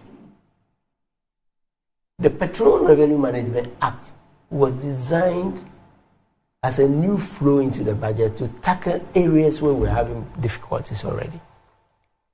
And the main one was that we were borrowing and paying only interest, including the sovereign bonds. Right? The domestic bonds that we also started increasing 3 year, 5 year, and the rest. And just pushing the principal away. So we set up the sinking fund to say, let us start reducing the principal. Otherwise, it will catch up with us. And we're going to go into HIPIC again. You see, so that was a major initiative. So one of the solutions. But the Petroleum Revenue Management principle, another principle was that cocoa prices today are 10,000. Yes. Right. If you sell at 10,000, but there's now talk about hedging. That's a disadvantage of hedging. We sold forward, so now we are not able to take advantage of that. But let's put that aside. But the principle is that we started with petroleum, which we were going to apply to cocoa board, was when your commodity price goes up, right? Put some of the money aside because it will come down. It will come down someday. Now, when you have peace and there's no global crisis, continue putting some money aside because crises are inevitable. Domestic, it will come. Drought, it will come. Because you don't control rainfall or even excessive rain, it will come. Like the breach of the spillage, recently. But we stopped. So you build your stabilizer. That's where the stabilization funds come in. You build it and increase it when conditions are favorable. And then when you face challenges, then you go to Parliament and then take part of the money you have put aside. So the first time we took money out is when we started in 2014. The first time we took money out of the contingency fund was during the Kwame Nkrumah fire disaster and the flooding in 2015. Yes. It wasn't a big amount of money, right? And then the stabilization fund, we didn't take it, and we kept the stabilization fund and used part to set up the sinking fund and part to set up the contingency fund. By the way, these are constitutional provisions. So since 2012, we hadn't done it. So these are counter-cyclical measures. Now, it is depleted on account of COVID. In fact, so when COVID struck, if you remember, the government went to Parliament to take out $250 million US. That was the first amount that was taken out from the stabilization fund before we got a COVID loan and others. Now, question, if you put $250 million aside from one oil field, and now you have 3, could you have put aside $750 million? Yes. Right? So how can you didn't do it? And if you had put $750 million aside, you wouldn't have gone to the fund. So with your for $1 billion. With your one oil well, you set aside 250, which we fell on when COVID struck. 250 plus, yes. Now we have 3 oil fields, but we have 0. We depleted it. We didn't add to it, and then we depleted the balance that was left with 1 oil field. You know, but what I'm driving at is that this whole thing about weaning yourself of the IMF, right? It takes serious planning, right?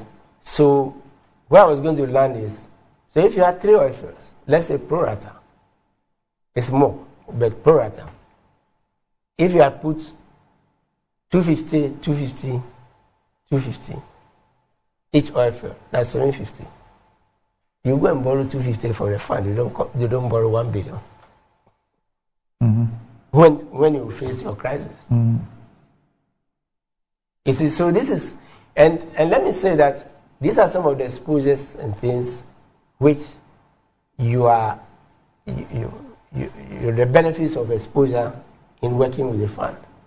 Because before the fund, actually, I had worked with HIID in Eastern Europe, in the countries that were acceding to the EU. You know, so for example, Vice President was talking about Estonia. Yeah, they have structures. So you don't just follow them. And then the EU, small population, right? And they get a lot of, you know, inflows from the EU for their infrastructure and whatever. Yours is broken down. So you don't go and all of a sudden change your tax regime because Estonia is doing it without looking at, you know, a condition. But the point I was making is that having worked there, every emerging economy which has succeeded, every, you know, BRIC country that has succeeded, have these structures. You know, they have these structures. A fund to repay, you know, your debt, proper debt management as we put in the Public Financial Management Act, relations and everything. And so, and the capacity is there in the Ministry of Finance. All it needed was, you know, enhancing. I'm not saying that it doesn't exist. It exists. And I know it for a fact because I work with, you know, some of the staff who are still there. So why did we keep borrowing? You know, without, you know, the flows. And we capped this. We didn't, when we capped the stabilization fund, in fact, we capped it, you know, because of the fall in crude oil prices in 2015 when we read the budget, going to 2016, right, to take some money out. With 2 additional oil fields, the cap was never, you know, removed, so that more will flow into it. Because the benefit of the funds flowing to the stabilization fund included the sinking fund. That's the source of the sinking fund. But we kept borrowing, and we didn't have the sinking fund to be paying down until we crashed. Now, you have been accused of taking advantage of all these reforms and our problems and others in leading some enactments or legislations that made you the finance minister and then subsequent finance ministers more of a super minister or a senior minister or a prime minister, i.e. through the Public Financial Management Act and give me an order such that even when ministers or ministries have been given the allocations in the budget and all that, they still needed, the finance minister had a final authority on a lot of these things. I don't know if you have heard of this. That the law, if you read all the laws, financial management, everything, it positions the finance minister as even more powerful than the vice president. I don't think so, because everything is subject to cabinet. There's nothing which is in the law which is not subject to cabinet. And then, secondly, there are definitions for spending officers, and you know, about 3 definitions, which include ministers and chief directors. But the third point is, some of this argument is coming, you know, from the MPP, because remember the PFMA, we never got to implement it. Okay. And so 2016, so we never really got to implement it. So people who say that, you know, are going back to what I described, the GIFMIS reforms, the initiative to, which we implemented for barely a year, the initiative to put the ceilings electronically in the system, so that when you are spending, we give you information. We didn't touch the ceilings. We are only telling you as a minister that, hey, look, your allocation is 200 million. That's why we went to committee. And we all say we want to remain within the, watch it, because you've already spent 300 million out of 500.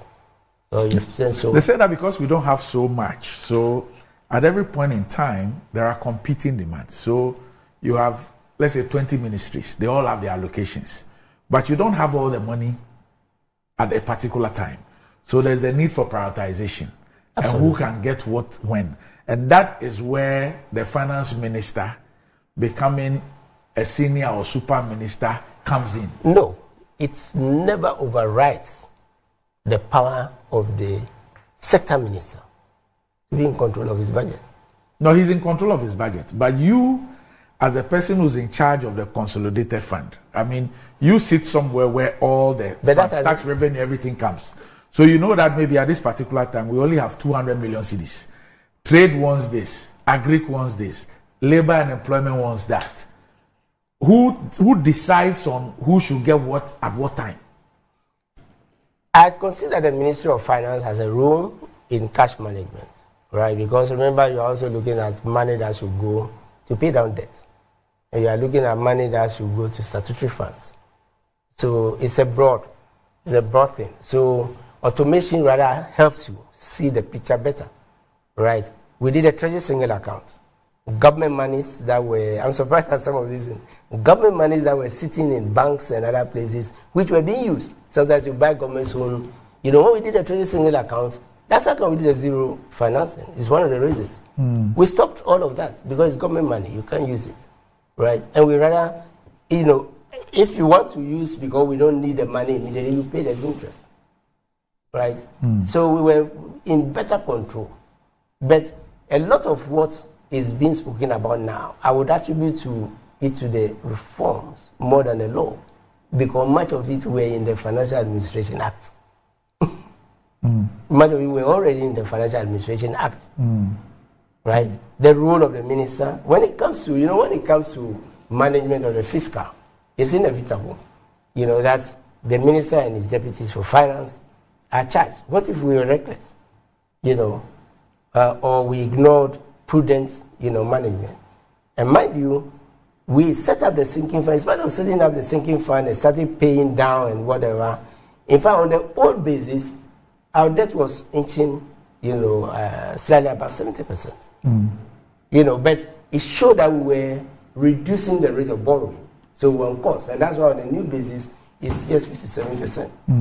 So, no, I would take issue with some of those things. The reforms and arrests in that particular area was short-lived.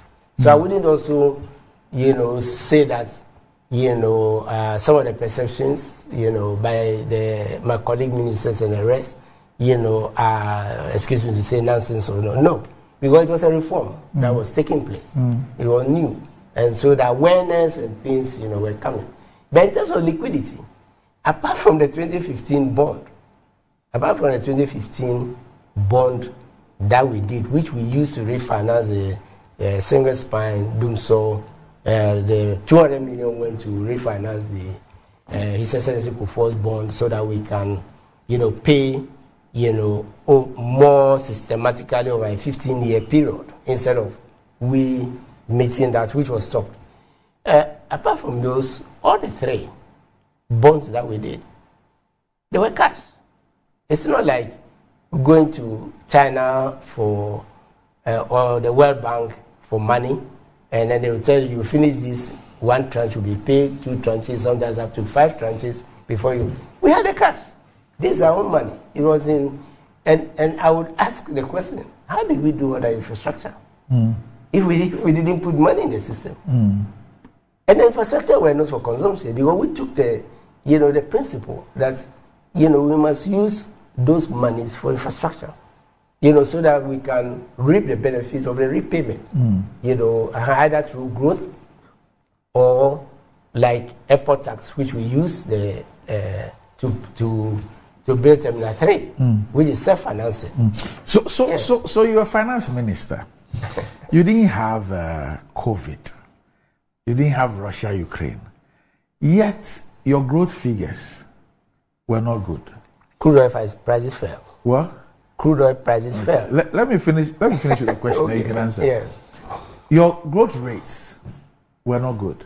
Your inflation rates were not good. Your the stability of your currency was not that good. We ended your tenure with almost 4 cedis to $1. You couldn't pay teacher and training allowances. There were backlog of teachers and nurses and others who had to be employed. You were not given the warrants for the employment. We saw a lot of agitation and picketing and all that.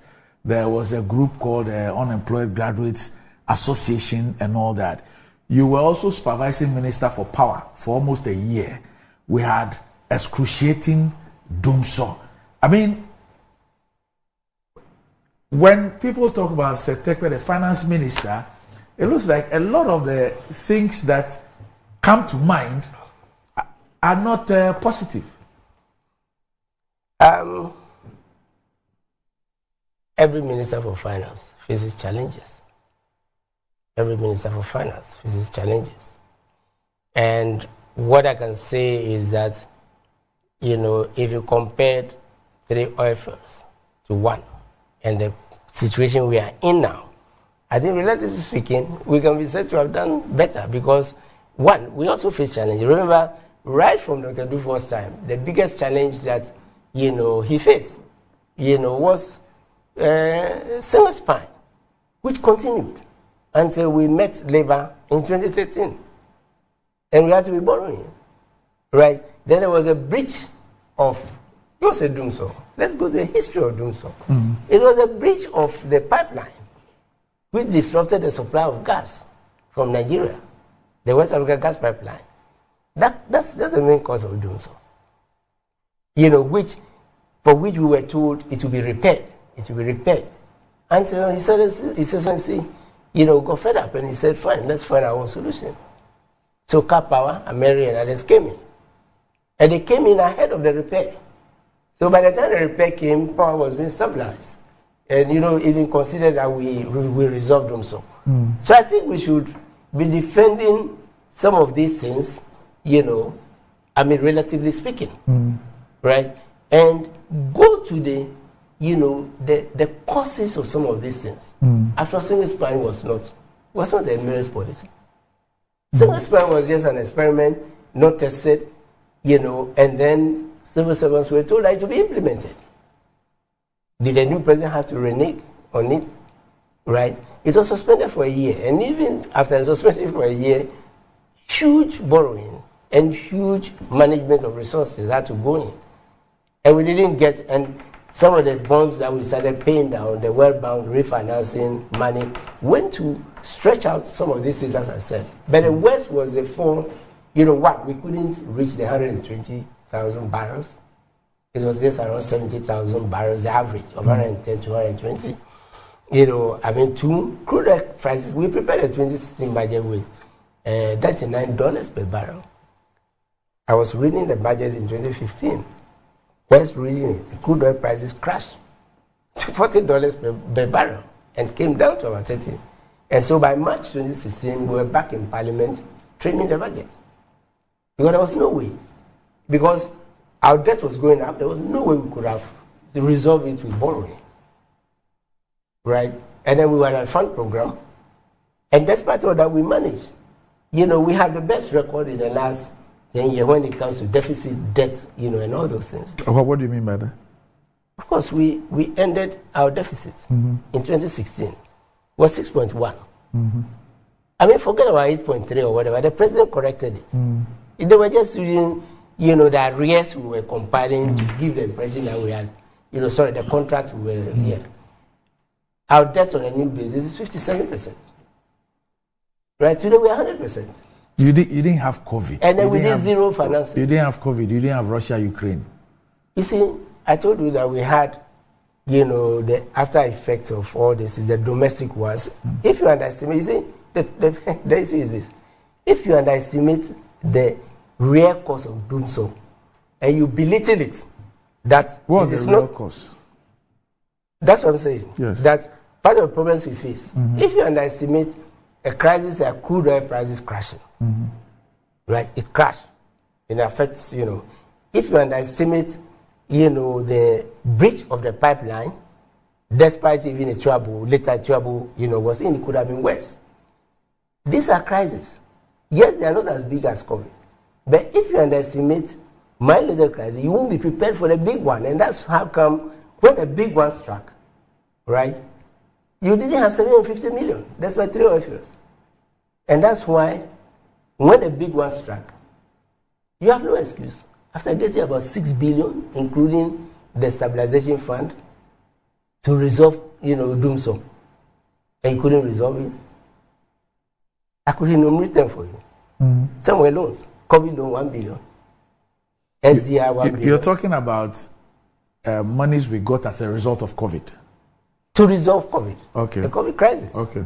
The reason we got them was to help us resolve the COVID crisis. Okay. And I'm saying that no matter how, what's the size of Ghana's economy?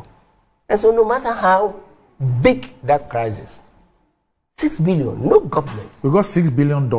Yes. Okay. Equivalent. Okay. Because some were in cities. Okay.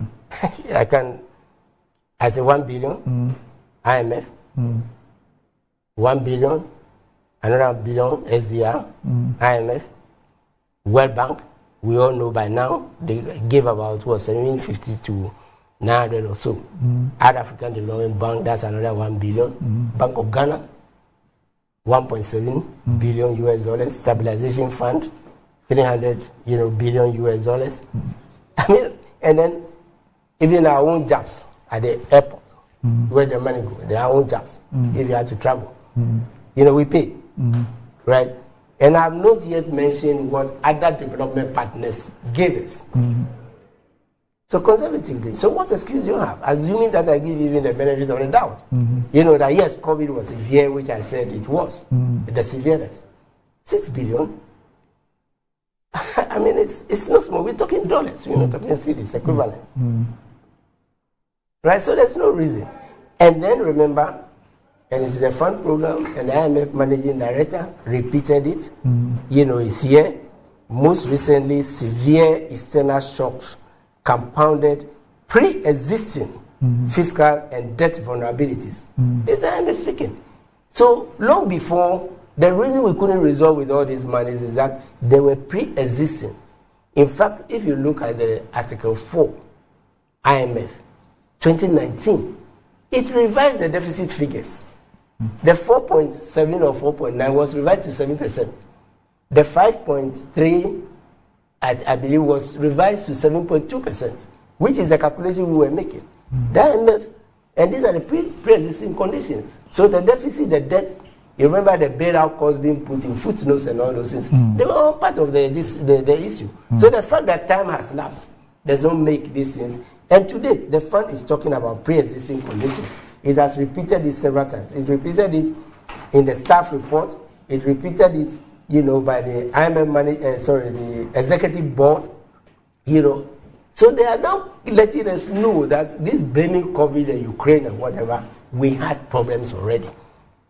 That's what the pre-existing means. And the World Bank Managing Director mentioned it when she was here. Yeah. Okay. So so how come you had net freeze on employment? You couldn't employ people. You had a backlog of nurses, teachers. You couldn't even pay teacher training allowance. You couldn't pay nursing training allowance. You see, this is the point I was making. Because the final stop is the controller. Right? Everybody looked to the controller, and everybody came to the controller and the Minister of Finance. But if I didn't have your appointment letter, am I going to pay?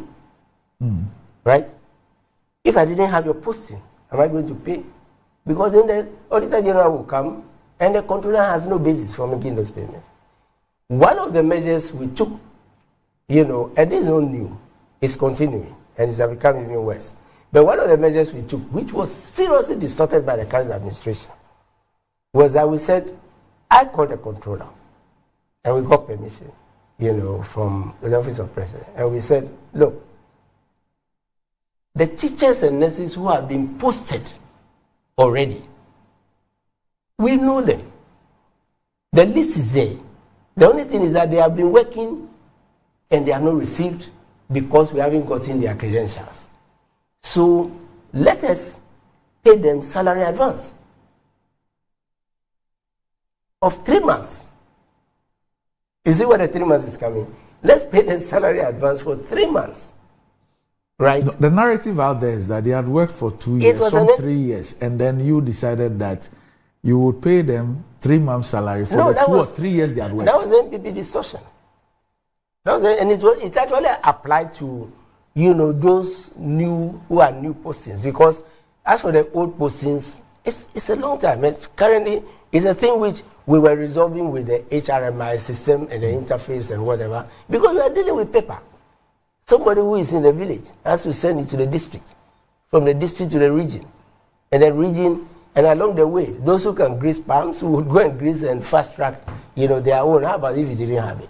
But so what we said was that let's pay, the batch of teachers and nurses and doctors, let's pay them a salary advance. Right? Because by then we had done the treasury single account, there was some liquidity. So that when their authorization comes, then we would offset it and take the money and pay them the net. And this was also sorted.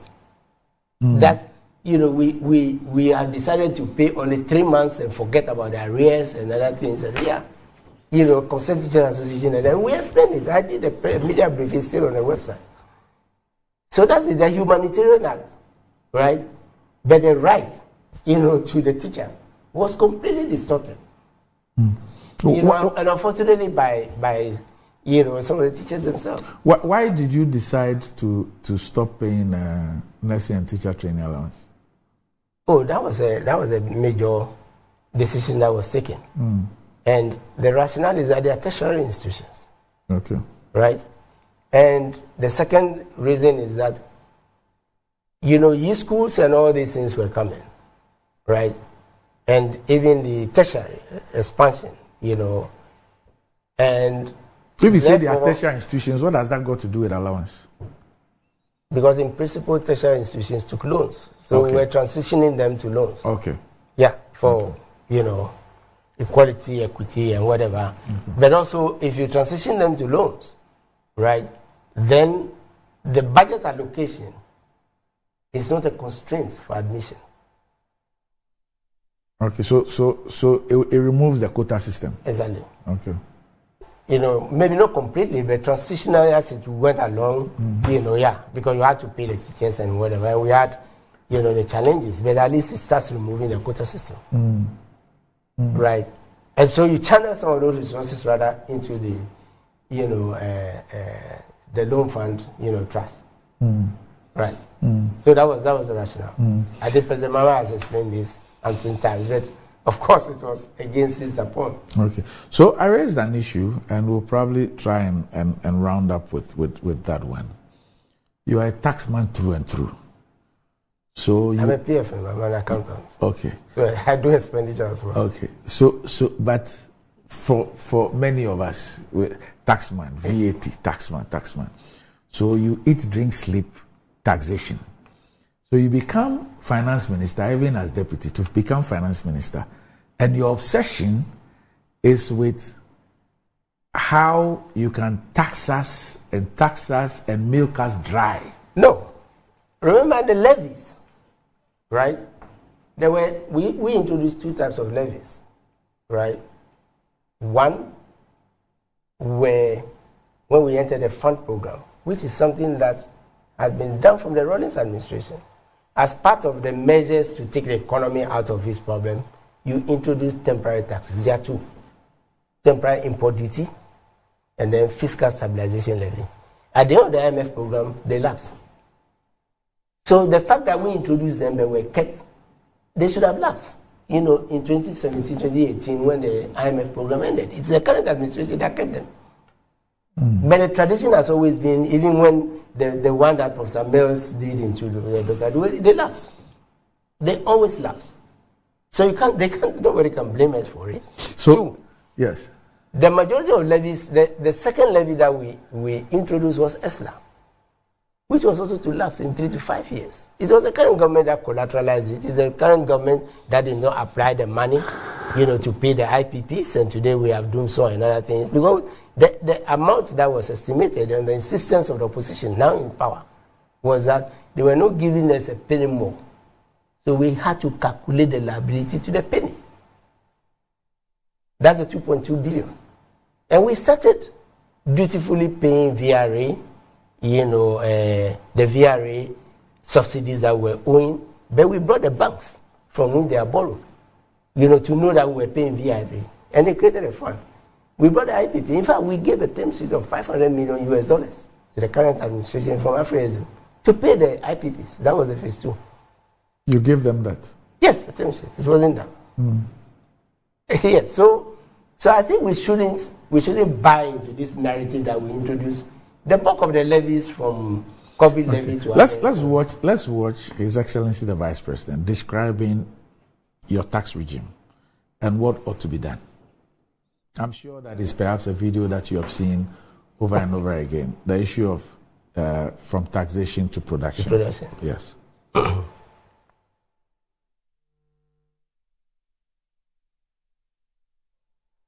Okay, so I'm sure that they'll get a video. Yes. But essentially, he was talking about how you've taxed businesses and individuals out.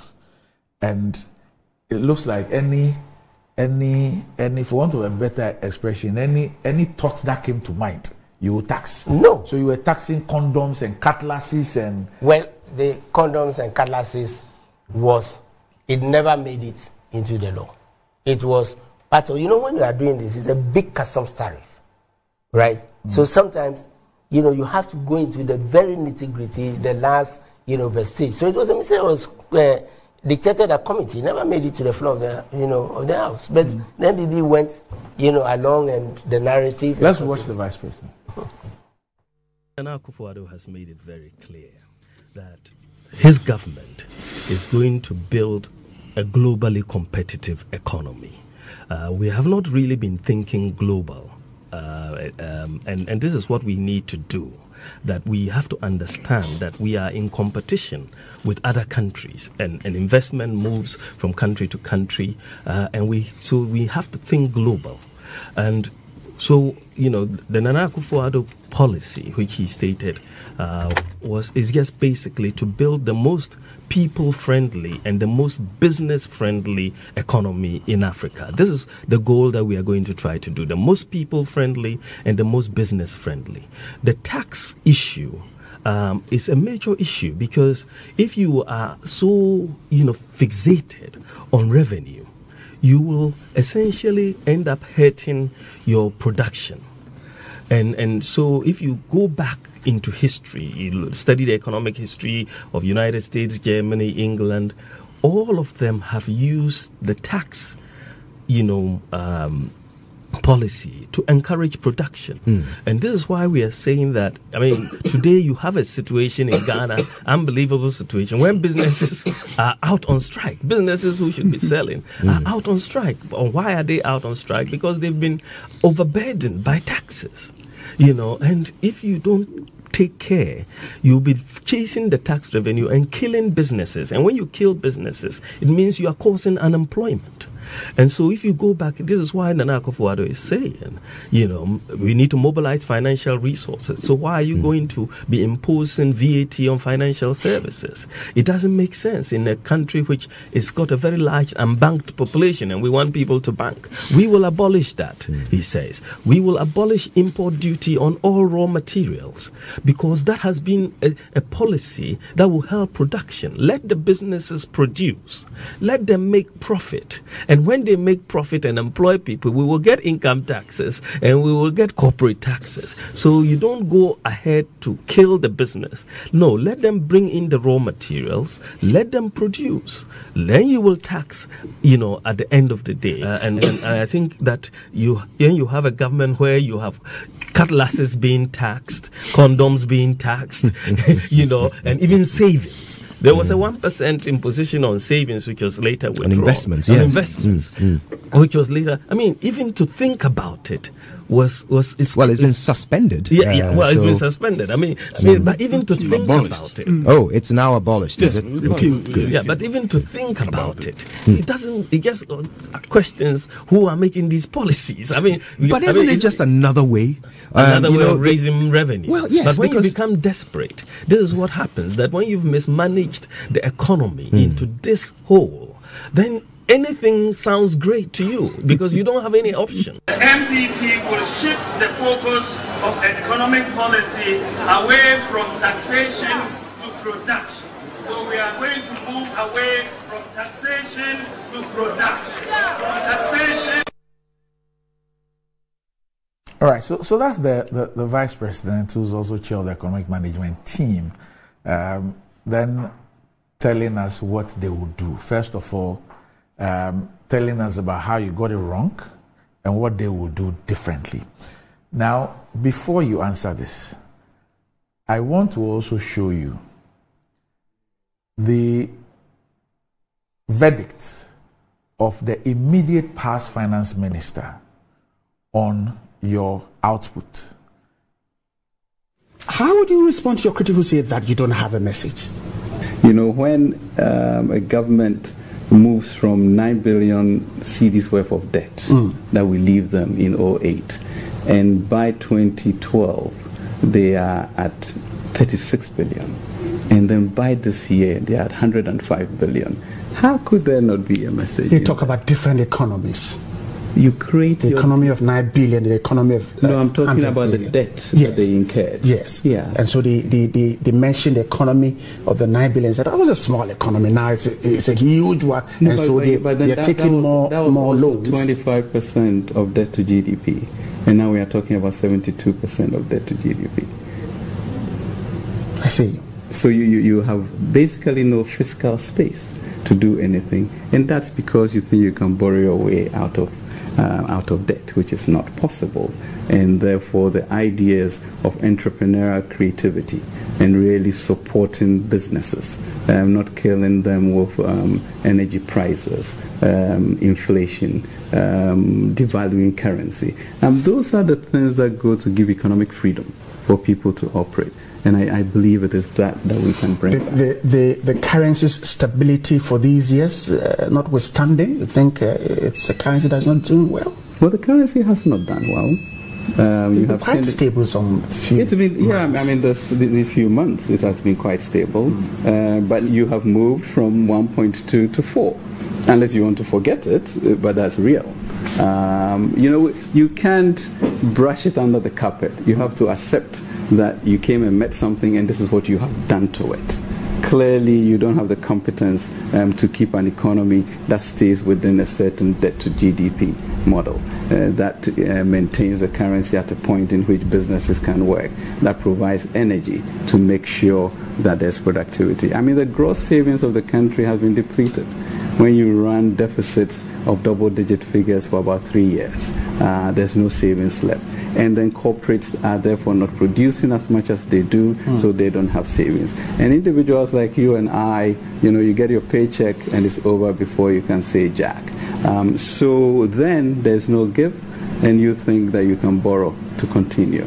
So now interest payment now constitute your second largest government expenditure. From 680 billion or so that you used to pay in 2008, you are now paying 10 billion. Okay?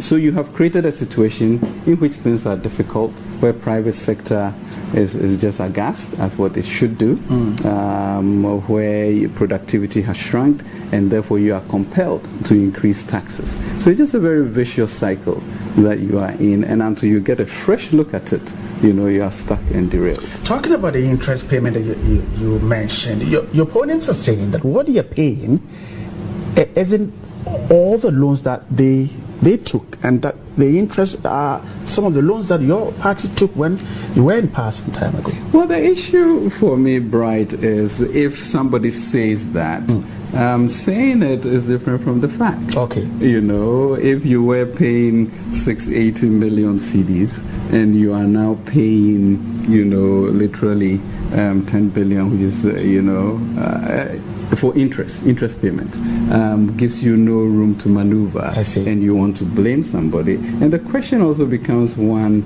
of value for money. You know, when you have a Legon hospital of 600 beds costing $20 million, and you have a rich rehabilitation of 200 beds costing $250 million, you begin to see how you lose money and how then, you know, these You won't care about the equipment in these facilities? Well, I'm talking about value. 600 beds at $230 billion, new hospital, rehabilitation. You know, so we can play with the margins as much as we want. In the end, the number will be written down, and the number leads to an impractical way in which to live. You won't do that in your household, where you just keep borrowing, and where do you go next? So then you go to your neighbor to tax your neighbor. We are being taxed. I just saw a $90 million bond that the government did. The government is paying 6%, and Ghanaians are buying it. Meanwhile, they borrowed at 10% on the international market. All right. So we have challenges. Your response? You see the flippant way in which, excuse me, you know, my language, some numbers were used. 90 billion US dollars. When we never borrowed, the highest we borrowed on the bond market was 1 billion. And he's saying he's seen a bond of 90 billion Ghana. Do we know even what we're talking about? Maybe, did he not say million? It's a billion. Okay. Yes. So anyway, and he did the same thing with, you know, another one. I mean, for me, that is a case of the preacher that could not heal himself. You know. The what? The preacher that could not heal himself. Okay, so let's start off with the vice president. Yeah, the vice president. Again, I think, I don't know how many minutes we have, but I explained the issue of what happened with condoms and all those things. But we know what is going on today. But frankly, if you look at the number of levies, you know, that have been imposed today, in comparison, you know, with, you know, the 4 which I mentioned, you know, which all had sunset 3, which all had sunset clauses. I mean, the verdict is there. You know, that's, you know, it was a lie. You know, I'm looking for trying to be, not to be very harsh with my language, you know.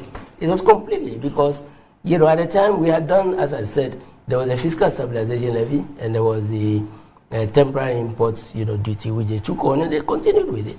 You know, even after they came to power, they couldn't, you know, take them, you know, off. As for, you know, the blame game, today he's blaming GRA. You know, so you see, right? Why don't you go to evaluate your performance, right? Just as you were evaluating your predecessor's performance. Now you are blaming the agency that is under the Ministry of Finance, right? Which doesn't set the targets. They contribute in setting the target, but ultimate decisions to the Ministry of Finance.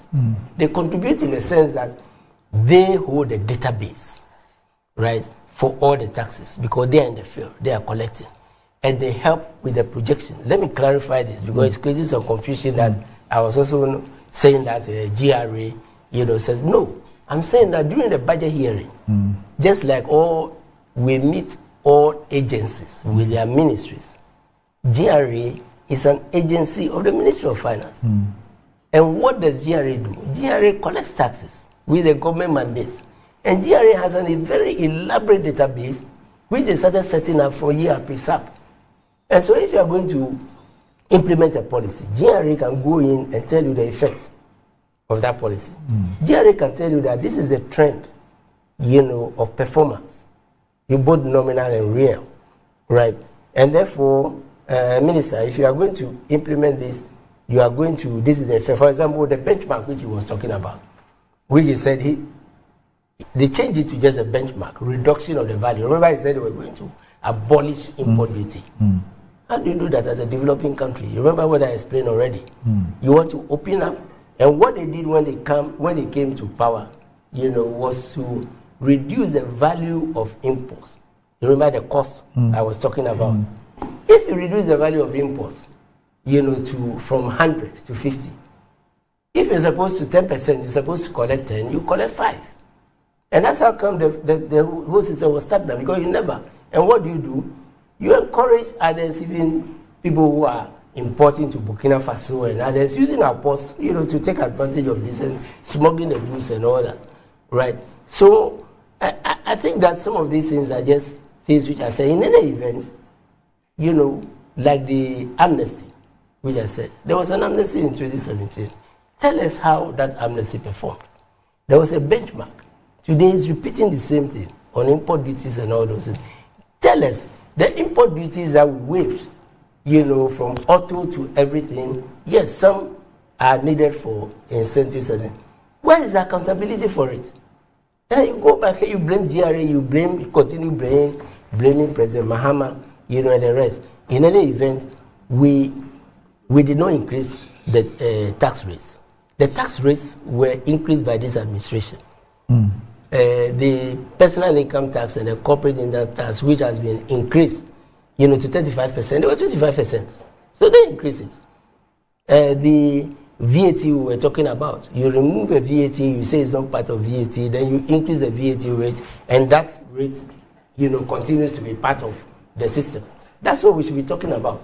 So they increased the VAT rate. We didn't increase it. They removed it and denied input tax credit. I said in my earlier introduction that, when I was talking about ERP, SAP, and what we did, the corporate income tax rate used to be at 55 and 65%. And they were brought down gradually over a decade until we got to the 20-25%, which they have now come after 40 years to increase to 35. And yet still, the highest point, this year they said it will be the record, but the highest point of tax to GDP ratio is 2015. Despite all the levies and things that have been, the highest point, the data is there, is 2015.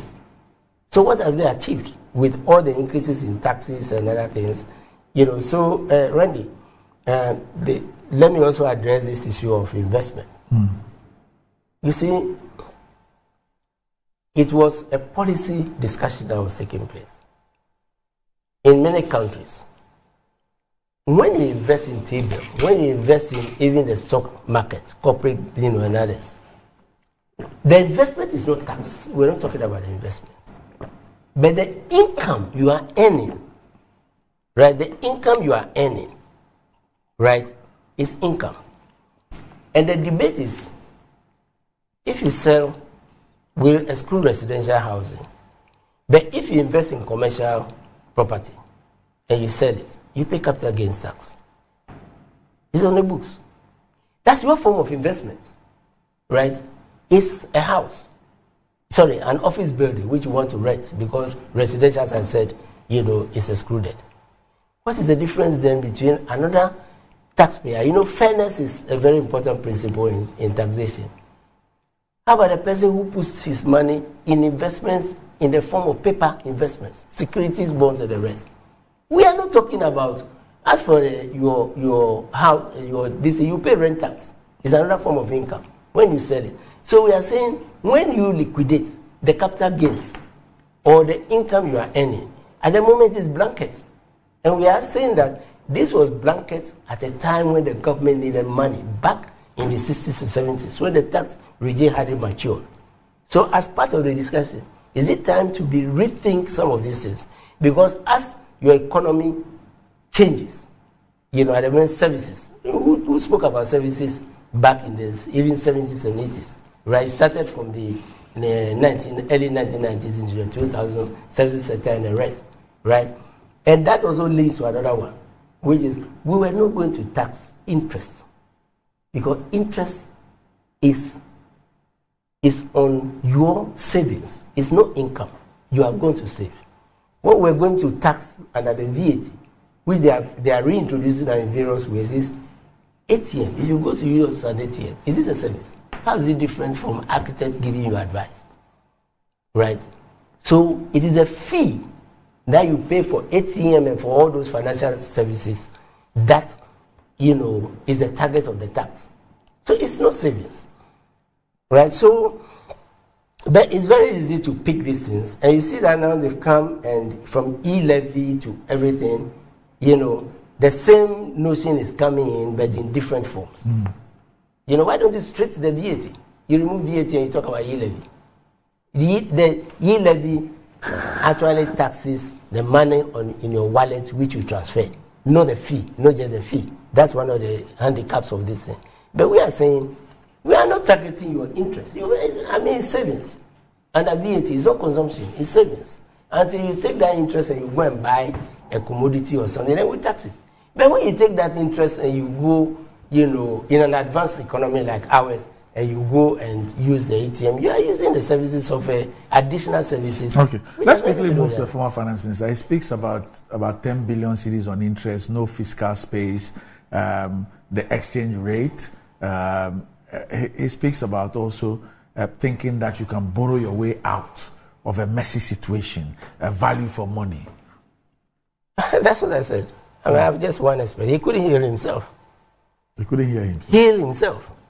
Because he has done Westerns, isn't it? Really? Of course, yes. Look at we left, of course he's using nominal values. So you can translate the debt at 100%. We never go to 95%. COVID and Russia, Ukraine. We never go to 95% anyway. I already explained COVID and Russia. What about all the money that flowed in? What did you do with them to resolve them? What did you do? Why didn't you prepare for COVID instead of understating so that you put more money into the stabilization fund and don't go and be borrowing, as we were attempting to do? Exchange rate. What's the exchange rate today? And by the way, the 1.2 is talking about, remember the redenomination had just taken place 2 years ago. Yes. So you can say that within 1.5 years, they had increased it by 0.2. And you could have seen the trajectory, that was being followed. If the thing is 1 to 1, in fact, it was 90 point something to 1. And then within 1.5 years of taking over, it's moved to 0.2. I think the evidence is there. The rate of division. Well, what do you make of the conduct of the central bank in all of this?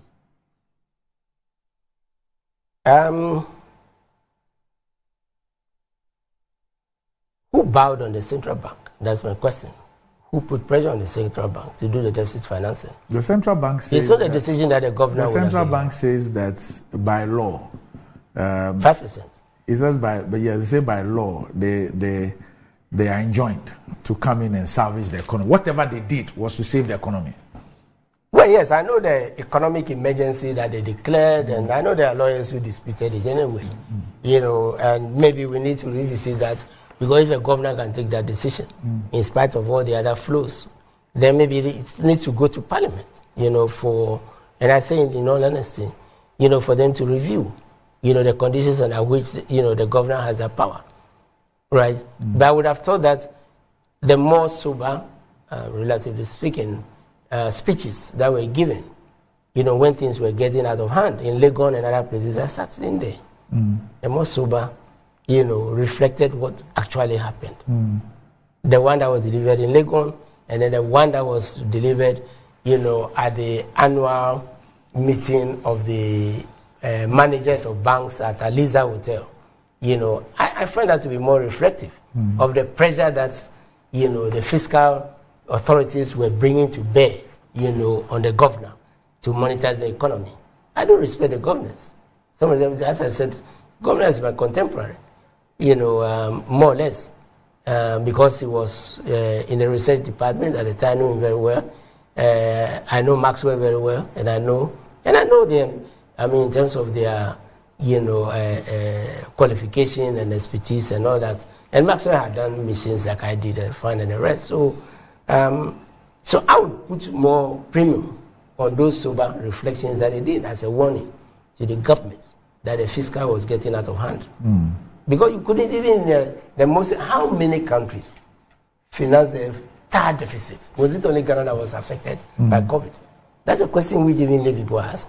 Was it only Ghana that was affected by COVID? And remember what I said. The fund is now saying there were pre-existing conditions, before COVID. So if we got all this money to resolve COVID, was the additional financing actually meant to resolve those pre-existing existing conditions, which some of us have said for a very long time. So that's an open question. There are two, my final question to you, two issues that I've heard the last close to 30 years. And I keep hearing it again. Changing the structure of the economy and widening the tax base. Yes. How come we are still caught in sixes and sevens over this? The structure and what of needs to be done? Yes, the structure of the economy has changed. Right? And I was having an interesting conversation with some, I wouldn't want to mention all names, respected, people, and I respect them for their view. And the discussion was, do we grow our way out of debt? And I said, I think differently, because that is why we set up the Sinking Fund, despite growing. Because remember, and I pointed out that one, the economy grew on the back of services. And when we did rebasing, even before rebasing, services overtook Agric. That's growth. That's healthy growth. And the transformation of the economy. How come we went to HIPIC? And how come, post-HIPIC we started accumulating, Then we found oil. And there was a spike. Then 2 additional oil fields, 3. There was a spike. Those are growth. And yet we didn't heal ourselves out of deficits and, So I'm saying, look to the advanced countries. Growth goes up and down. But why does the UK have a debt management office? Why does the US Treasury have a debt management office? If you are not learning to pay when you are growing and you keep borrowing, you will still crash despite your growth. Right? So yes, let's look at the structure of the economy, which is changing. Ghana's structure is changing. Right? We're talking about lithium today, which I wish had the same parameters as the Petroleum Revenue Management Act. Maybe it's time to just have a natural resource, management act to have that. And use the revenue additional to address issues consciously, as advanced countries can, do. So they preach these things to us, growth, primary balance and all those things. And yet we have experienced the growth. So it's time to say, let us look at what they do on the market and do the same thing. For me, that is it. What about widening the tax base? Widening the tax base will... They say a few of us are carrying the whole load. That's the structure of every tax. The structure of every tax? Yes. And my reason, particularly the ones that have to do directly with the, because even in the advanced countries, the big corporations, Microsoft and the rest, they are few. But they bring in about 80%, of the revenue. And if you take Ghana, by the time you go from the oil companies to, the mining companies, despite even the concessions you're giving them, and then you come into the Unilevers and others of this world, and frankly, the corporate income tax.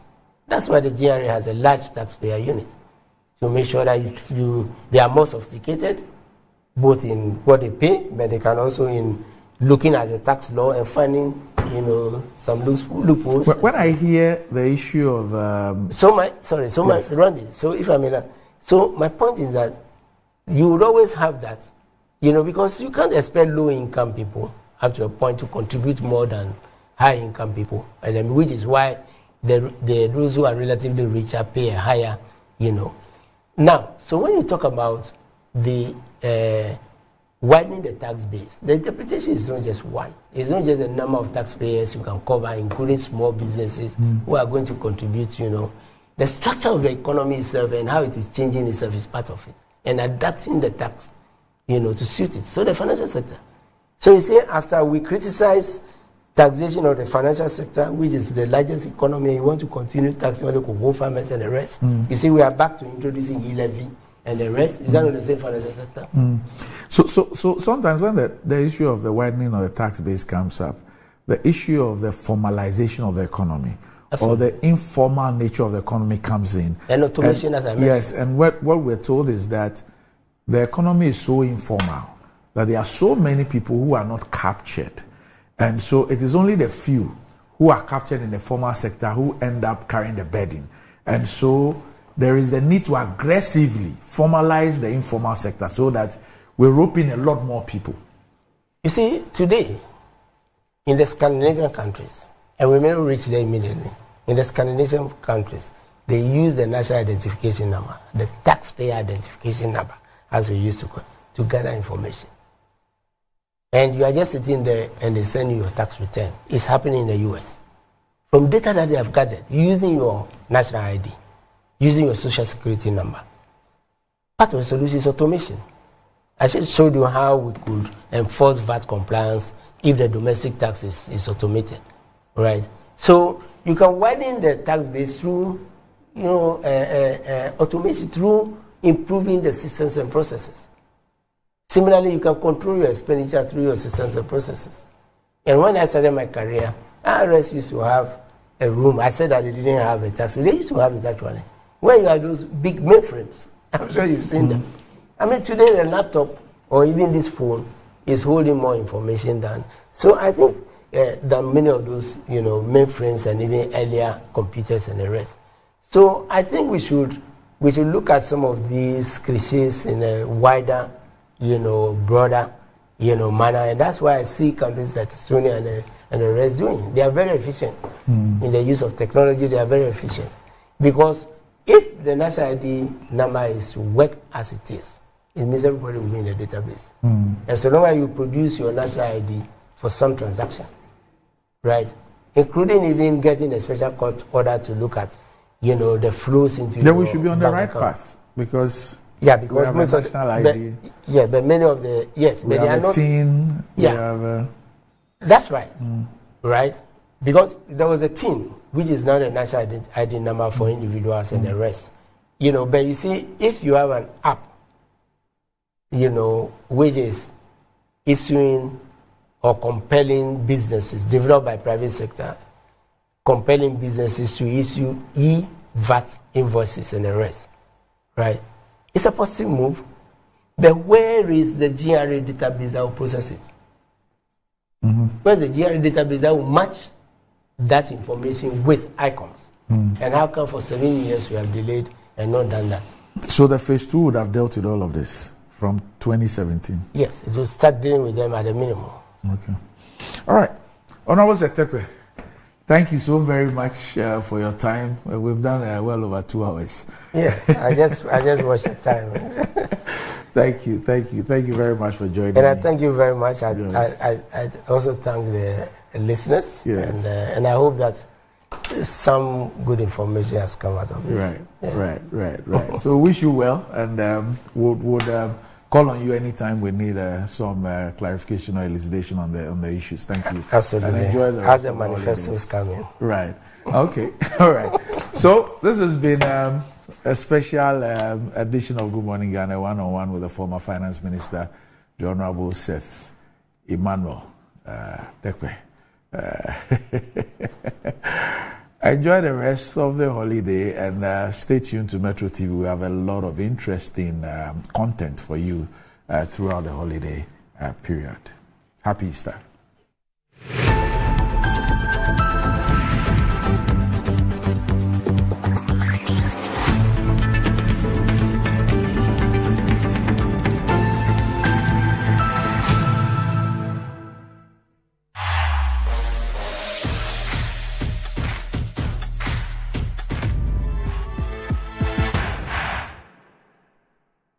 To help meet your business and private printing needs successfully, we have just the right products and services. At Appointed Time Printing Limited, we specialize in digital